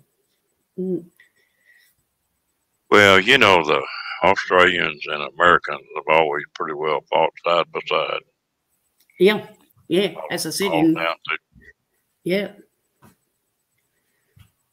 Vietnam, WW1, WW2, and Korea. Yeah, no. Yeah. Yeah, we've all had our fair share. I was stationed when I was overseas, and in that combat area, we had a compound, and on one side of that compound was Aussie in their compound, and on the other side of that of us was Koreans, South Koreans, rock, and so you had it was so funny just to see the difference in it. You know, we saw each other every day, and something else. There was some neat people. I love y'all's accent, and I love y'all's country down there. When I came out of the service, if my parents and I already owned half a business, and my parents lived here in the States, you know. But if it hadn't been for that, I'd have been back down in Australia. I like that country down there. Yeah. And at that time, they were paying Americans pretty damn good to come down there and work. Yep. The you know, even now, like the exchange rate, I think it's something like we only get you get about $1.30 something to our $1 here. So yeah, we're looking at, I think it's 71 something cents on your $1 US is what we're getting at the moment. But yet when I was over in the US in 2015, 15 or 14, I can't remember. I actually I was getting it $1.10 Australian to your $1. So I actually made money on that. But what I find amazing though is people's knowledge of Australia is everyone thinks that we have a kangaroo or a koala as a pet. Well, we don't. And not only that, they think that we're only a small place. You know, they'll come out for they'll as a tourist for, you know, a week or something or other. Well, God, they're going to be lucky to get to wherever they landed. They're going to be lucky if they get to the outskirts of the city proper in that time. But in land area alone, Australia is not that far behind all of the US in land area. Yeah. No, it's really close. I mean, y'all society, you know why Aussies and Americans get along so well is the Australians sort of got their start from the debtors' prisons and all that kind of stuff. They brought them over and kicked them off of ships, and if they could swim, that's fine. If they couldn't, well, that was fine. And then Texas, everybody that was an outlaw in the United States or an outlaw in Mexico came to Texas. So we both got a real individualist outlaw type society. I mean, it's really real similar. Yeah, well, I think historically for Australia, certainly the population was expanded by the Brits offloading all the supposed criminals. I mean, God, you stole a loaf of bread over there, you got transported to Australia. Yeah. You know, and that was just trying to feed your family.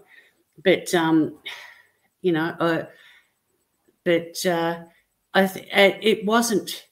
Most of the poor people that were actually transported weren't criminals. You know, not in the true sense of the word.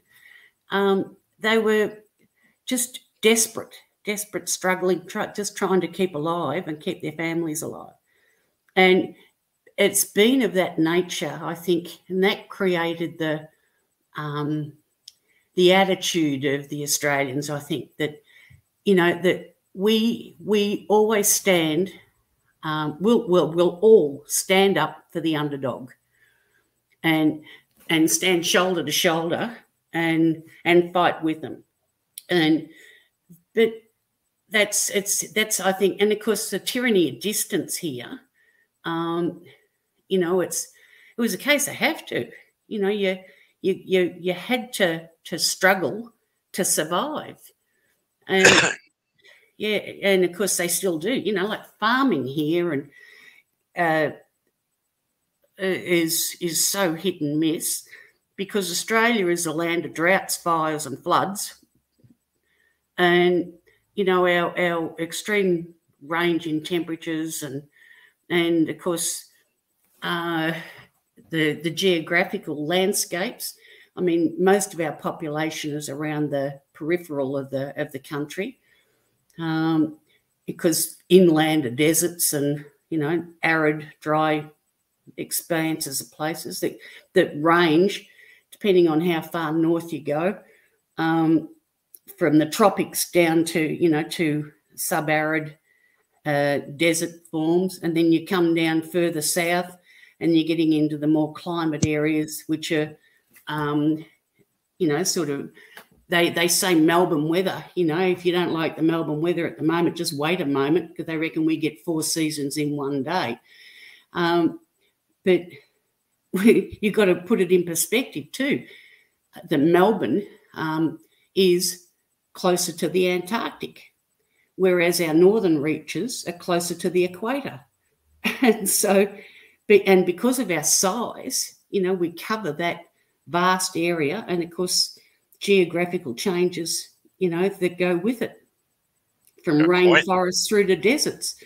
Queensland blew my mind because it's so different than the parts of Australia I'd been in. The reason I got down to Australia, when I was in high school, my best friend was an exchange student from Australia, and he came over here and went to high school for years, and some American went over there, and we really got to be close. When I got in the service, then I got a chance a couple times to go to Australia, and then a couple times I've been down there on my own. Well, his dad owned what do they call them, station? They don't call them ranches down there; they call them stations. Yeah. It was like 400 miles inland to get to where his dad's station was. Yeah. And everything that they got was them land trains. You know, they drove that 400 miles on a dirt road. And they hauled everything in and hauled all the wool out. We actually call them road trains. Yeah. Road train. Yeah. It's a big prime mover that'll pull, you know, umpteen pittybacks on behind it. That, you know, they could have about 20 what do you call them? Not containers, but, you know, the trailers. And trailers. Yeah. And they call them road trains. And they'll move everything. But they keep, you know, sort of inland and the outreaches, they keep them alive because they're transporting all the time. Everything they got had to be flown in or come in by those land trains. That's right, yeah. But you talk about Australia. Now, Texas, and a lot of people don't know this, when Texas joined the United States, they gave a bunch of land to a bunch of different states. Mm-hmm. And used to, you could get in Texas and ride all the way to within 400 miles of Canada, up in Montana, and that was still Texas up that high. Yeah. It nearly cut the United States half in two. Either that or the San Andreas fault will. Yeah. Hello, Tim. How you doing, Bubba? Yeah. Hi, Tim. But most people think Texas is just like it is now, but Albuquerque and several big towns going up to there, Colorado and Kansas, that was all part of Texas. And there's a place in Montana, I've been there before, and it's name of it Texas Canyon, big canyon, and there's little old sign there on the side of the road that said, "This is the first capital of Texas." Now, that was in Montana. Yeah.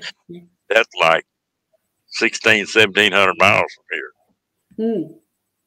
Yeah. And, Yeah, well, originally, you know, we virtually only had, white population, only inhabited virtually the Sydney area, Bateman's Bay, and then it wasn't until later than sometime after that they actually moved around and, you know, sort of moved into Victoria. And of course, Tasmania was the penal colony, and but the rest of the country, then they sort of moved out into the western districts of Victoria, and, you know, like with white settlers, and started with the you know, whether it was cattle grazing, mostly it was sheep initially, and then. Then they started to do their explorations, and a lot of the inland explorations were done with camel, and they had the Afghani camel drivers, and so that's why we've still got camel here. And then of course, you know, there was a navigation by sea. Well, I guess it's still debated whether it was the Portuguese who were here first or that the Captain Cook discovered it. So, I mean, there's still an argument over that. But, yeah, and, you know, I mean, but that's probably not dissimilar to the migrations across your country as well, you know, with the farmers or you know, the horse-drawn wagons, and divining out into the wide blue open, and in hopes of finding better lands and setting up, you know, their homesteads and moving the cattle and what have you with them, and of course a lot perished. Well, the same here. Yeah. Michael Ann, appreciate you coming in. It's pretty interesting, parallels between Texas and Australia. And of course we're a lot younger than you too, you know, population wise. You know, I mean, 1770 was basically our start time. And ours is like 315 million. Yeah. Oh, well, our population, I think, I don't know what our current is. It's only about the 26 million, give or take. Yeah, here. And as I said, most of them are, you know, situated around the coastal areas. And that was the same thing in the United States. The coast, that was what was settled first, was California and the coast of Louisiana. Well, it's an access thing, you know. It's well, and that we had a little bit different deal than y'all. Most of y'all dealings were with the English, weren't they? In Australia. Yeah, predominantly. Although I can claim I'm not from convict stock. I'm actually 5-generation Australian. But my original settlers were out here as free settlers. Well, like in the U.S., you had France that settled like Louisiana and parts of Texas. Yeah, and then you had English with the Boston Tea Party, and then you had the Spanish in Mexico and Florida. They settled that, and there were 4 major world powers that settled in the United States, and it made a real diverse mixing pot in places. New Orleans and the Mississippi, that was a big seaport. Well, there were every kind of nationality you could dream of. All the sailors coming in and stuff, you know, and it was probably the biggest mixing pot in the United States. Yeah, well, we're a melting pot here too. Yeah, from very cosmopolitan, from people from all walks of life and nations and what have you as well. Wasn't so initially, but certainly is now.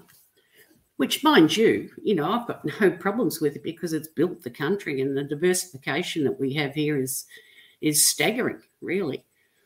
But we pick up all the Asians.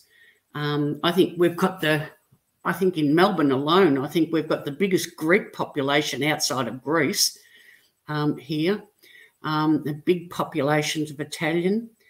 And in more recent times, with the war-torn areas and that, we've also a lot of Afghanis and other Arabic countries. We've had a lot of English here initially. A lot of them went home, and I don't know why. I think we can still hear them whining, but each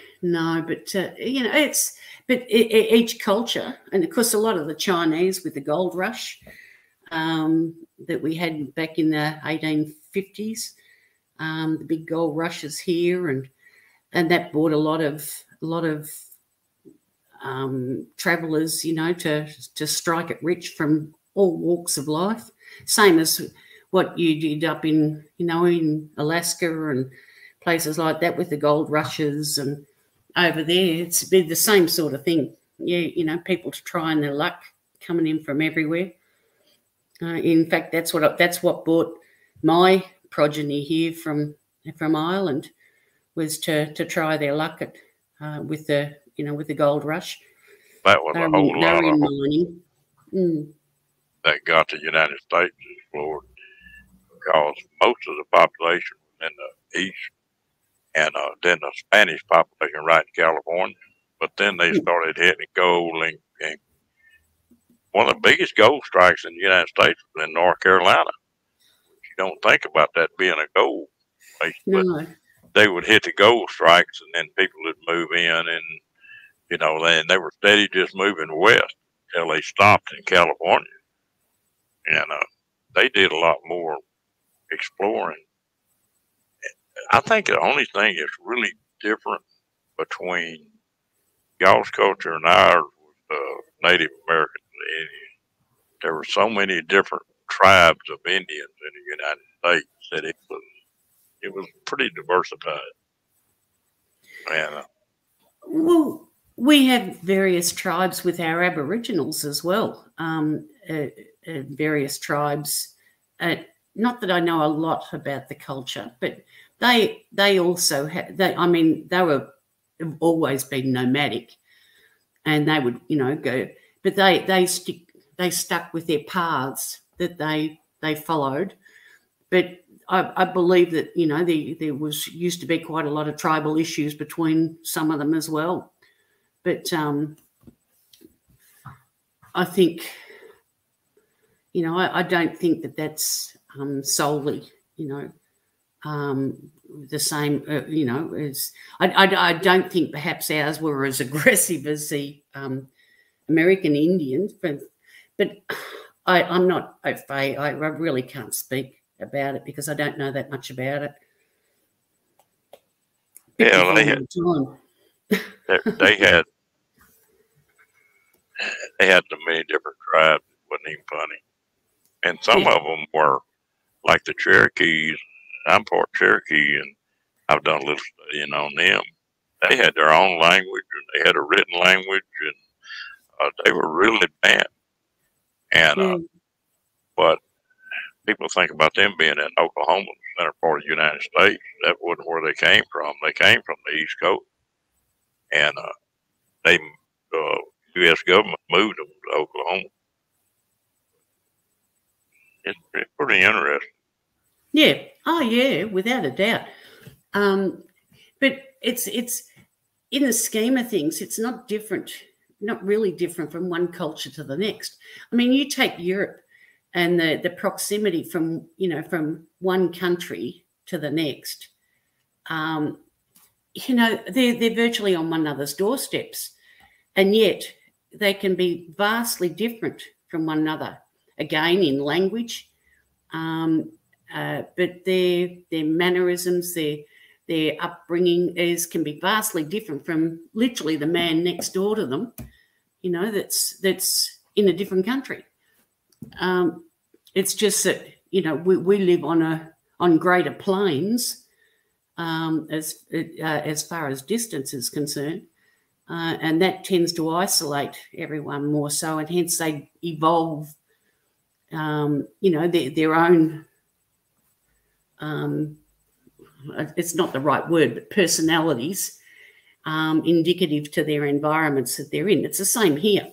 Again, the tyranny of distance. And yeah, but I mean, I don't think that's any different anywhere really. It's just proximity that. Sure, come on up, Kenny. Yeah, it makes us all the same or different in our own. We've all, like we were talking the other day. Somebody was about the different interpretations of words. Well, between me and yourselves over there, you know, like I think I forget where it came up, but I was telling somebody about that when I arrived over in America, over into the East Coast there, that I was going to be taken out shagging for the night, and I nearly freaked, and I couldn't do anything but laugh because shagging to me certainly wasn't dancing, which I later found out that's what it was. And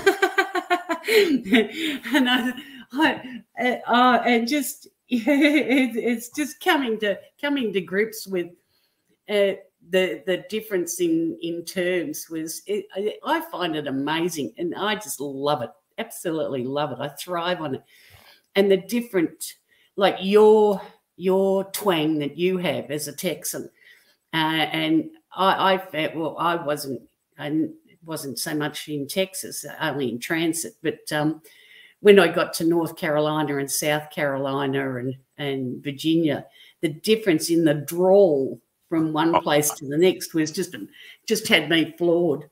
But I'll tell you, like soon enough. Yeah. Tell you, like I told Paula, I don't have an accent. I just talk slow. Yeah, no, well, you certainly do. Yeah, and I mean, but the same for people over there with me. You know, they thought I was English. Hi, Kenny. Hey. They thought I was English, and I said, "No, I'm not a Pommy. I'm Australian." yeah. I used to get in trouble. I'd be talking to some people from New Zealand, and you'd call somebody from New Zealand, and also you're somebody from Australia and New Zealand, or you could get chewed out right quick. Yeah. Well, actually, New Zealand was a vast stopping ground for a lot of English people that settled there. But and of course, then you got the Maoris, you know, the traditional owners of the land there. I mean, they were headhunters, for God's sake. Yeah. Traditionally, yeah. And I mean, they were a warlike nation. With I don't know whether they're Polynesian, I think. Kenny, what are you doing, man? Oh, not much. I just got off of Love's You's panel. I was over on Love's You, and she's been having internet issues and signal issues over there in the Philippines, and she's still without electricity at her place, but she's got electricity at her sister's place, but yeah, I just got off a good panel with Loves You, so. But I was still supporting you at the same time. Yeah. I see you figured out how to make moderators. Yeah, I finally figured it out. Yeah. But then I got lost and I had to shut everything down and start over. But I think I'm getting it figured out a little bit. Yeah. He collared me. He collared me as a moderator real quick, Kenny, just so that he could keep me in tow. Yeah, well. Yeah. Another dang it. Yeah, I saw where he made a couple of you boys there. Yeah. If somebody else in your panel in your chat too, if you want to consider it, if you need more mods, Ron, Tracy is one of the ladies that I tell you what, she does so many channels. It's the one she sleeps, that woman, and she would be a very good mod if you're looking at this as well. I asked Tracy if she would, and I think she's so busy that she said. Yeah. Well, if she doesn't want to be, so be it. But but I mean, as far as a caliber of a person for a mod, she would be excellent. Yeah. Well, I already let Ron Darrell know that I'm willing to moderate for his channel. Yeah, I need to do it with Kenny too, and like I say, I'm just sort of going slow on this thing and learning as I go. And but it doesn't hurt. It doesn't hurt, Ron, to have the extra eyes just helping you in the background anyway. Because especially with these crazies that we've been getting lately. Yeah, I will say Tracy's a good one, and also Bree. Bree, certainly, yeah. But no, of all the channels that I sort of keep an eye on, and that Tracy's always in them. So too is another woman by the name of Diane Phoenix. She's everywhere as well, honestly. And Bree, of course, she's everywhere. And there's quite a few. And I know how my eyes just about hang out of my head, and I'm sure that there's a worse than mine, because I've got the time difference as my excuse, but these people are just everywhere, and how they do it has got me beat, but they do a terrific job.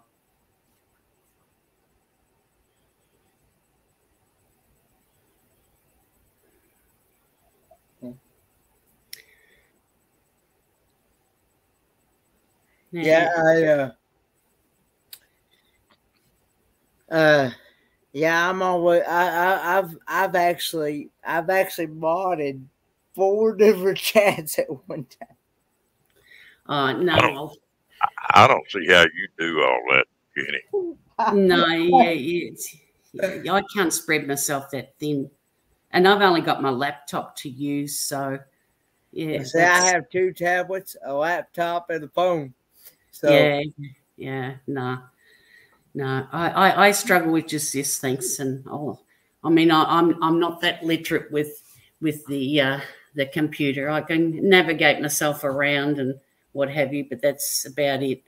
Yeah, anything intricate like 4 sets of eyes on things, no, I couldn't do it. Yeah. Hello, loves. Well, I was going to get on here for about 30 minutes, and I think it's been about 2.5 hours. Well, I'm gonna have to. You've had a really good discussion there. Do what? Sounds like you've had a really good panel tonight. Yeah. It's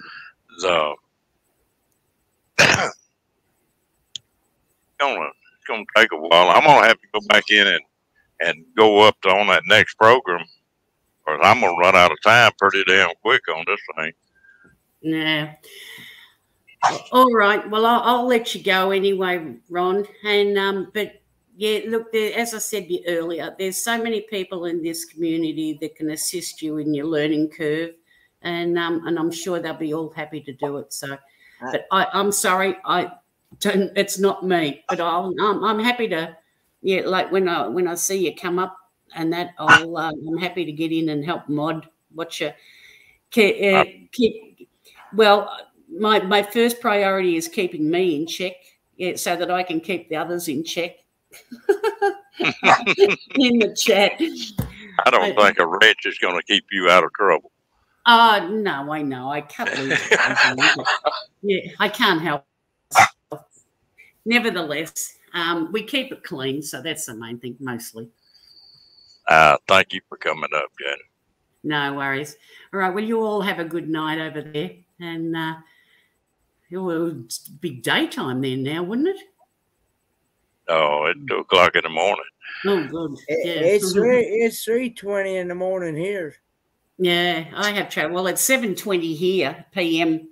Yeah, Monday. So, it's so trying to sort of get my mind around whether it's 15, 16 or 17 hours behind. Yeah, I give up. But anyway, everyone have a lovely night. And certainly your Monday. I know my day was pretty good here, so hopefully all yours will be too. So, cheers from Australia. Yeah, take it easy and look after yourselves. All right, good night. Yeah. Hang on just a minute. I got to let this puppy out. Be right back.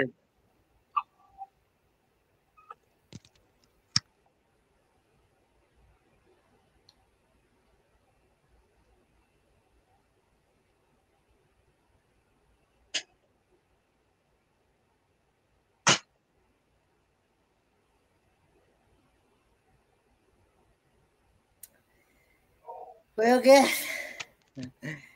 So, how is everybody?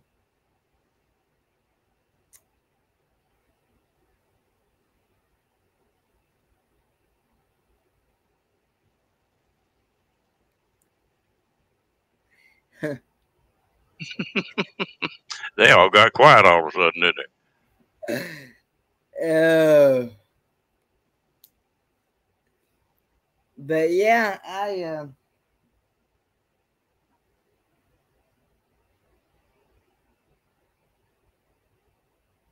Kenny said he was always in control. That's one good thing, Tracy, about living in a travel trailer. Really, you don't have to walk very far to get something done. Of course, it makes me get fat too, because all I got to do is turn around and open the ice box. So, is that what you live in? Yeah. I've been full time for 3 years, 4 years, something like that.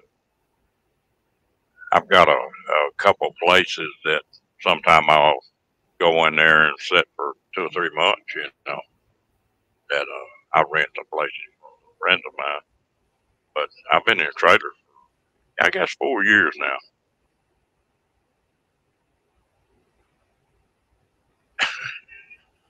Now, why couldn't you do any monkey business?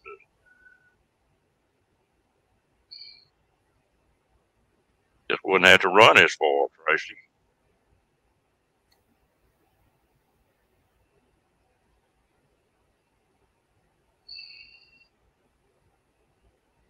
Are you doing all this on your phone, Kenny? What, moderating? Yeah. Well, I've got the YouTube chat open on the tablet. I've got it open on my phone. Yeah, I could moderate either off the tablet or the phone. Either one. Golly. Yeah. Now, Going Green Mom, from what I understand, that's all she ever uses is her phone. She does everything from her phone. My fingers are too damn big. I have hell with that phone. But now I do the StreamYard through the PC. And see, you can't moderate a chat if you don't have the YouTube side open of that live stream. Yeah. Yeah, so That's the only way, because, you know, and even when you delete comments, the only comment you're gonna have, yeah. Yes, she's another good moderator. Going talking about Megan from Going Green Mom. That's what I'm talking about. Yeah, that's another one. I don't see how she does all she does. Yeah. Yeah. Yeah. I'd have to learn these programs a whole lot better than they are now to be doing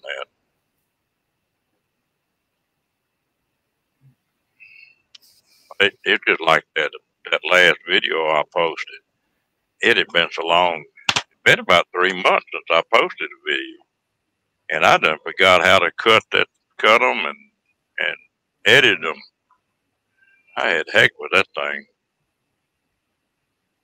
Finally got it working. It really is, Tracy.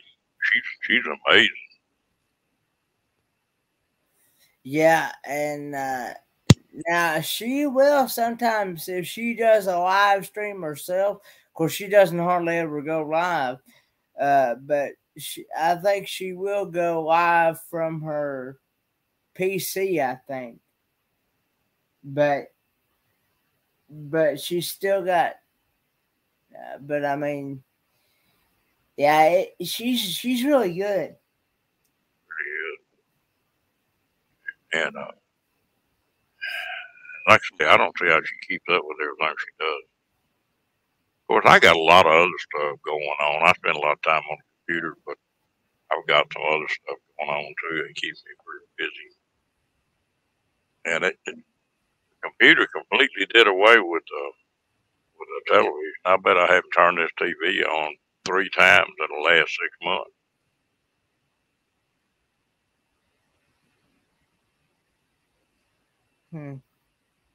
Yeah, that rate parade is getting big.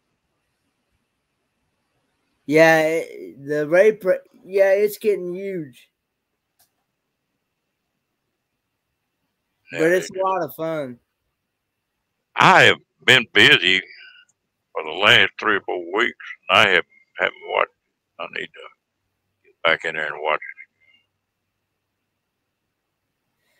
Well, I'm heading to courtside on the 17th of January. I'm gonna try to leave here the 15th if I can. And but it'll take. I can run out there. I could run in one day. I guess it'd be a long one, but 3 days would be about 400 miles a day. I'm about 1,200 miles. So if you run 400 miles a day, that's 3 days. So if I leave the 15th, that'll put me in there the 18th.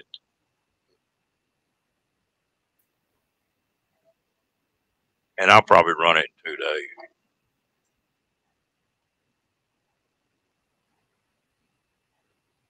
But 15th about as late as you can leave and make these meet up. well, see, No,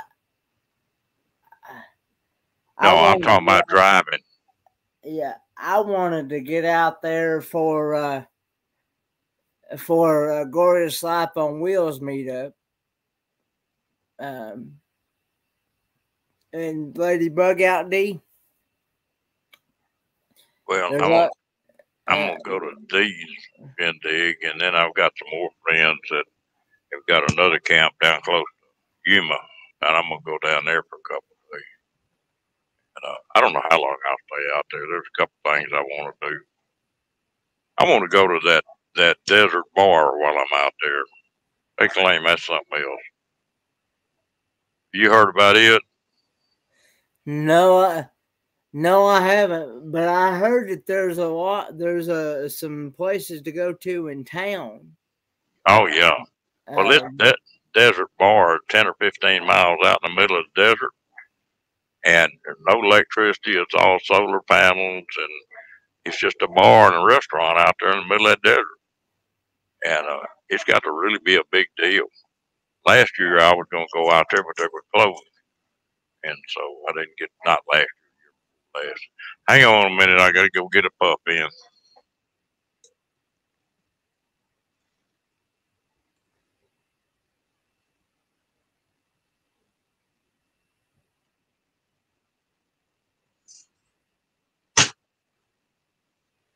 Yeah, this is gonna be my very first time ever out there in Quartzsite. First time ever flying. First time ever going on a cruise. First time ever going to Disney World. Wow. They, oh, you're going to have a ball out there. Tracy, Yuma is nice. It's amazing how different it is. They got the channels and stuff there, and it's green down there. Big fields, they truck farm down there, and it's a whole different place.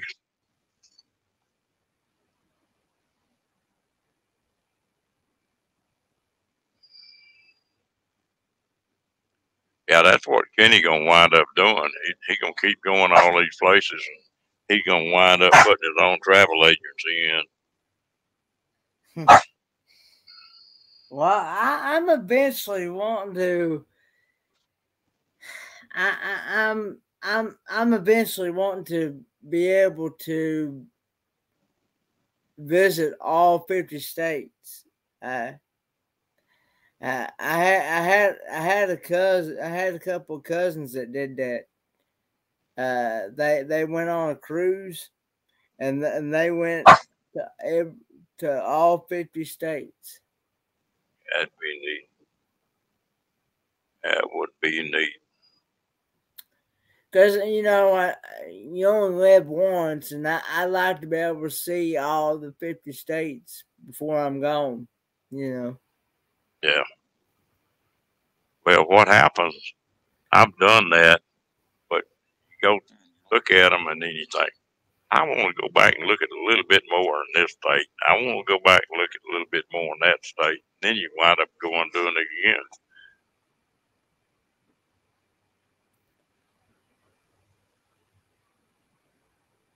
Yeah. But I'm going to be curious to see how you like the cruise. I have a feeling I'm on. From what I understand, they're a lot of fun, and from what I understand, I'm going to be hooked. I'm going to want to go on another one in the near future.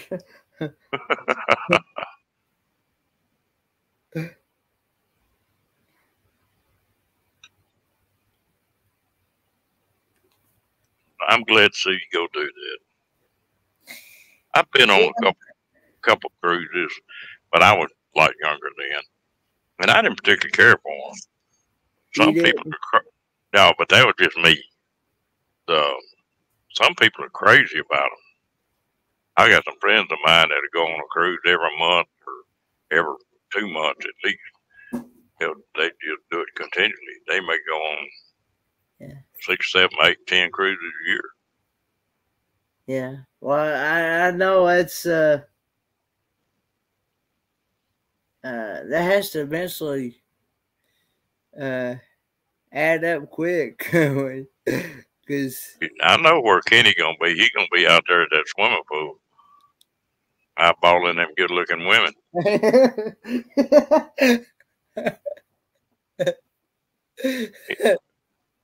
Well, Kenny will come back and get back on the live stream, and eyeballs be plumb red from straining.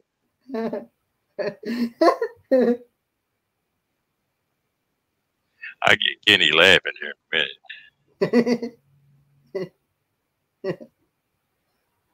Oh. Yeah, they used to run a bunch of cruises out of Galveston. I don't know if they even do that anymore, Tracy.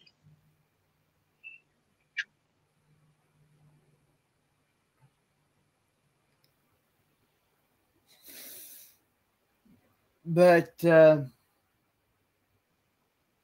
the cruises out of Galveston got busted there for a while because it wasn't cruises like the one Kenny's going on. They just go out 100 miles and then the ship turned into a casino. It was all about gambling. And they busted them on that, I think.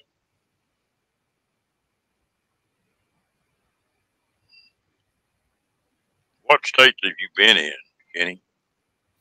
Well, I've been to Branson, Missouri, and I've been to Kentucky because I have family in Berea, Kentucky, and I've been to Chattanooga, Tennessee. I've also been to Knoxville, Tennessee, and I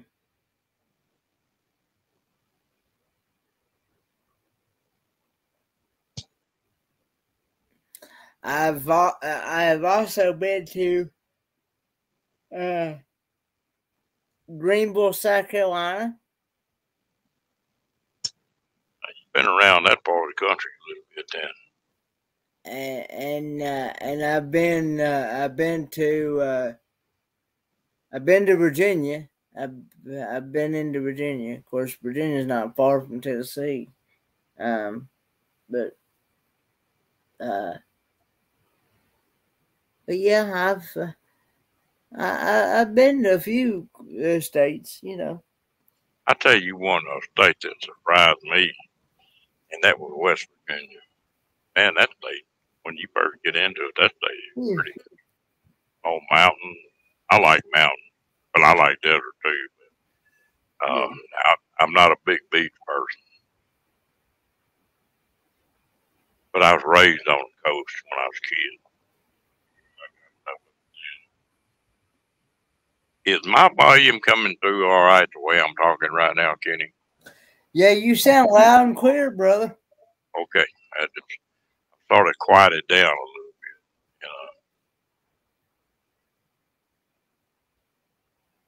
Want to make sure it was still loud enough.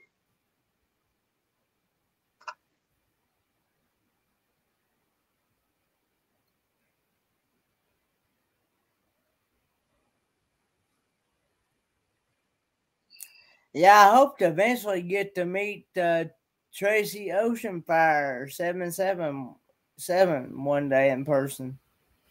Yeah. You know, that's the only bad thing about this. You meet people from all over the world. And that's like Janet. Janet just cracked me up. She's funny. I love her accent. Oh, yeah. That Australian accent, I ain't listened to it all night. And she doesn't have a real heavy one. Now, some of those Australians got a heavy accent. And I like Sean's accent as well. Sean from the Down Under Cruisers. From where? The YouTube channel, Down Under Cruisers. You know what I'm talking about, Sean? Sean and Alana? No, I hadn't talked to them or been on their channels, I don't think. They come in. Sean was up on Amy's tonight. Yeah, is it that Sean is? No, Sean. It's a guy.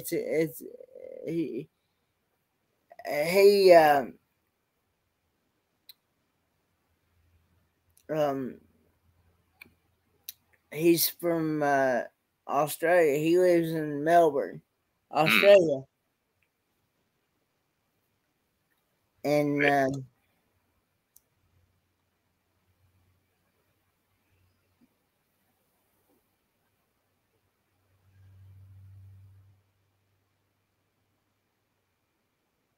Okay. yeah, they help put this cruise together. They actually helped come up with a charity called Helping Hands for Cruising to help people like myself or anybody else who may never ever get to cruise in their lifetime or whatever, and for whatever, what it be, for a financial situation or whatever it may be, to be able to help people like myself and others to be able to get on the cruise and to be able to cruise a lifetime. There's a guy named Adam Sandoval, and he's a motorcycle guy, and he's got a campground too. But he does a whole lot of work for the vets, raises a lot of money, and he's putting a cruise on. Yeah. And it must be sort of the same deal. For everybody he got signed up for the cruise, they gave him so many dollars that he could take a vet with him. So I don't know. I think they got like 150 vets going on that cruise. That's neat. I'd like to see people do stuff like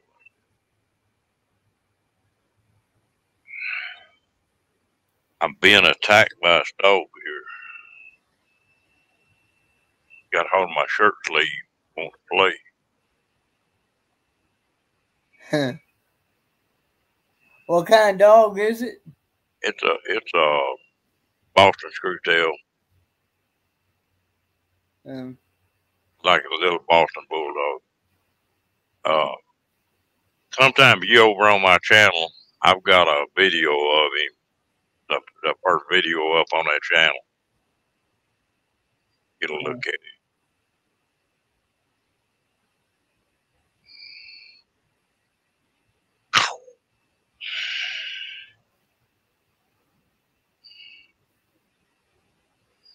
Right there.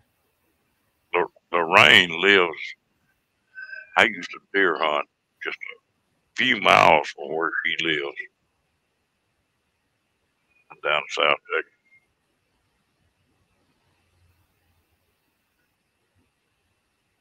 Named Rocky. Should have named him Turbo. He goes like a house of fire.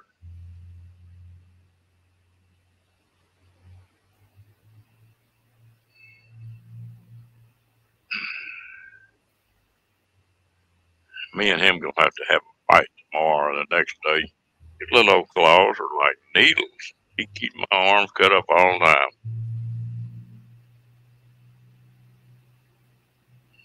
Can't hardly hold him. I'm just gonna take two people.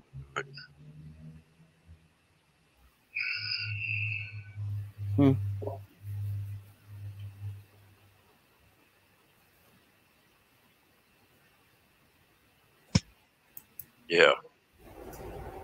He got one dew claw that's like a damn fish hook.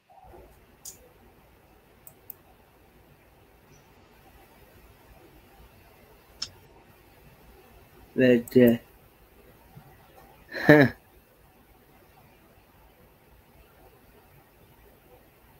Well, I wonder if Bree got all her horses fed tonight.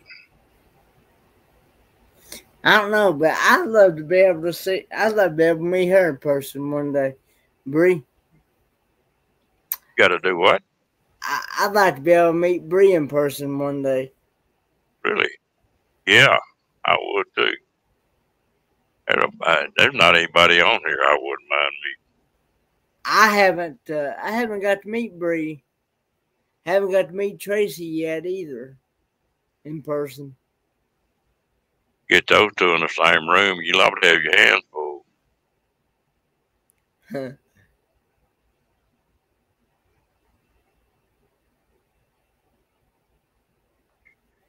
Tracy, where you live? In the Pacific Northwest?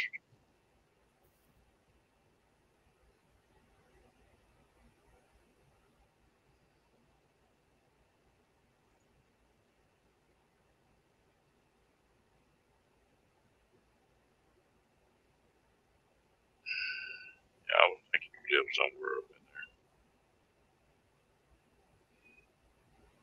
I tell you what, Oregon surprised me.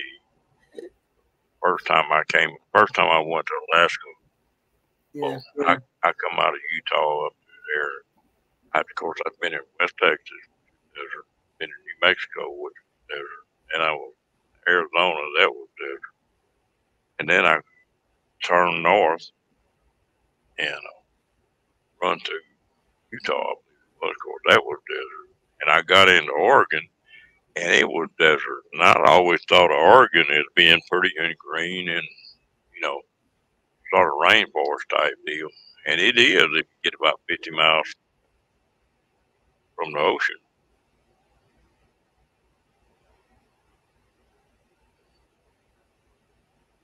What's the name of that gorge down through there on that river, Tracy?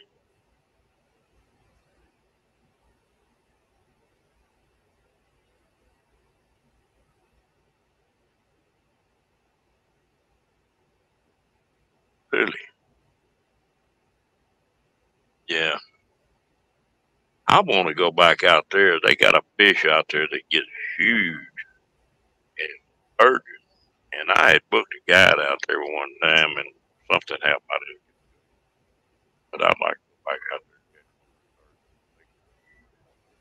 I think they get up to like 1,800 pounds.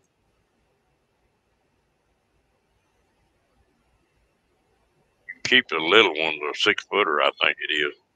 Up to 6 foot, you can keep one. But the big fish, you can't even take them out of the water. Dows is what I was thinking.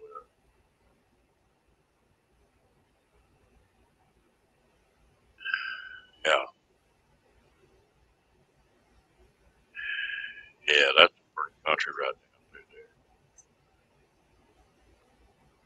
there. There's one place on that gorge we're talking about, and these windsurfers are everywhere out there. I guess that wind always blows down that gorge, but that's more windsurfers in one spot than I've ever seen.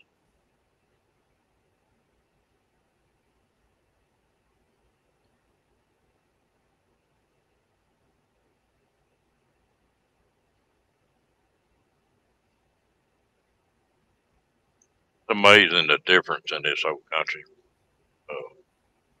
that you get just in one state. Hood River, Oregon, yep.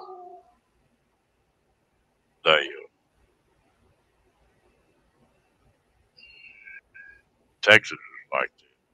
You can find just about any kind of country you want to see in Texas, from mountains to ocean, forest to desert, depending on which way you want to go.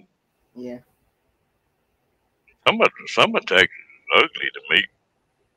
It's just rolling hills, Y'all gonna get any snow over there? We'll get snow where I live about every 3 or 4 years. We might get just a little bit.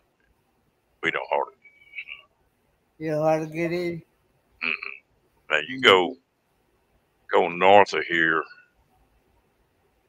or if you get up around Amarillo, where Amy's at, now they get the snow up there quite a bit.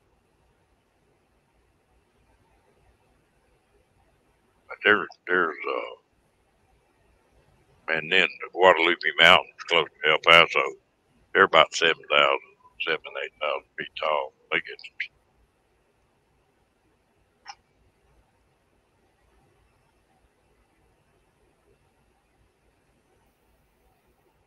oh, I'd like to get some rain.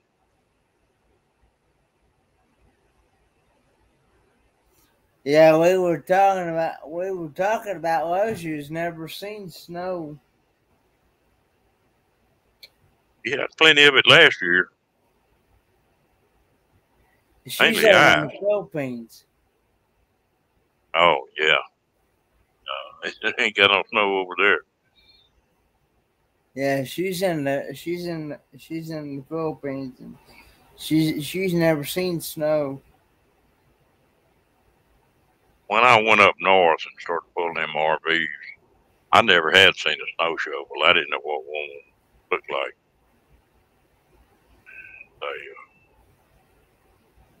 I saw all the snow up there in that 2 years I ever went.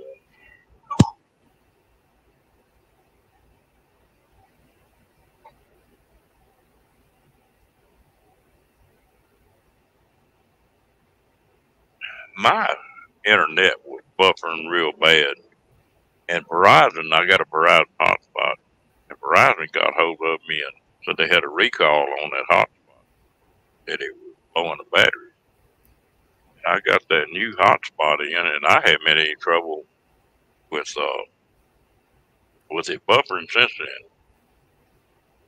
You know, I guess that hotspot made a lot of difference.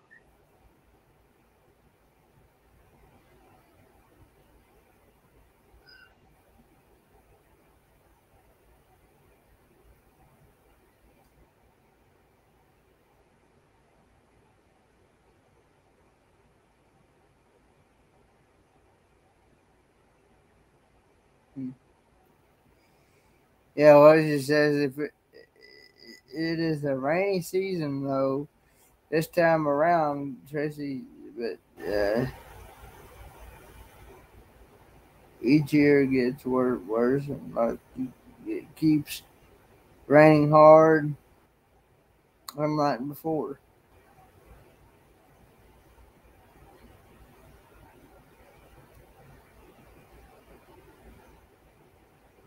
You know, we've had some crazy weather in the state in the last couple of years. That's a bad deal about all them fires up there in Colorado, Kansas. I can't imagine trying to fight a fire with 80-mile-an-hour wind.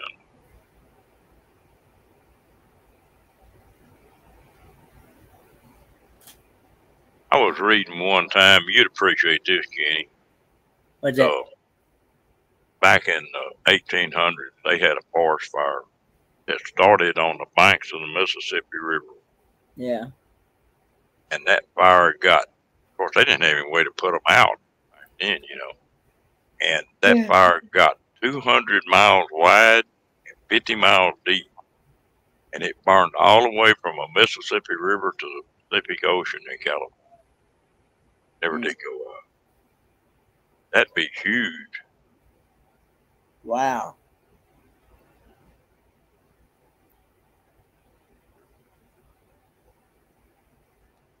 Yeah, that, last time I saw anything on that, Tracy, they said that around Denver it was what, 900 homes that burned up already.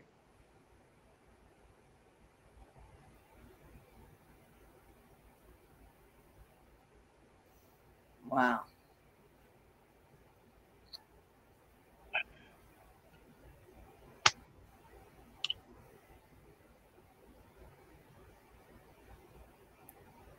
Yeah.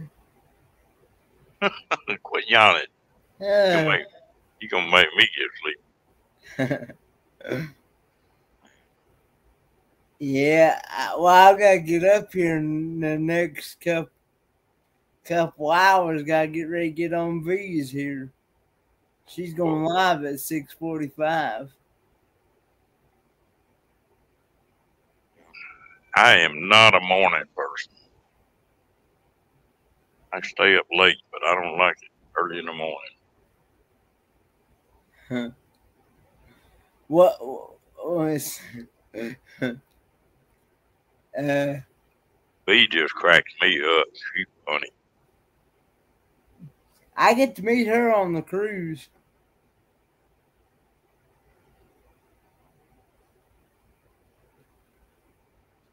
Something else. Well, listen, folks, I think I'm fixing to shut this thing down and see if I can get a little bit of sleep too. Just about 3 o'clock. Yeah, it's here. about 4 o'clock here in my time. You're an hour behind me. Yeah. If I do sleep, I'll get about maybe 2 hours because she comes on at 6:45. So. Well, Kenny, I appreciate all the help. Oh, you're welcome here. You're welcome anytime.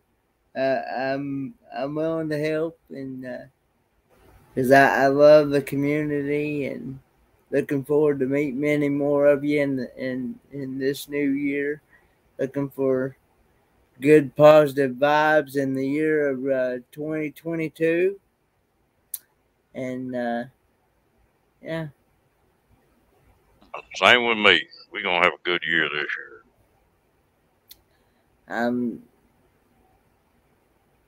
And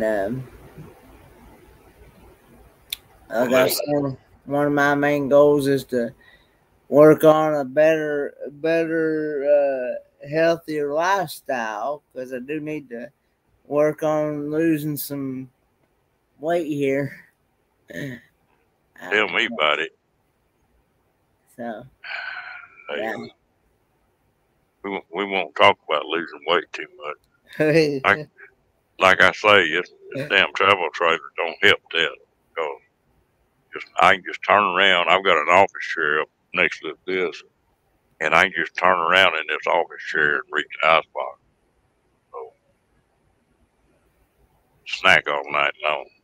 Good night to you guys. Bree. Good night, Bree. Good night, Tracy. Good night, everyone in chat. Good night, loves you. And y'all have a good night. We'll see y'all tomorrow. Kenny again. You're very welcome. Bye bye. Thanks.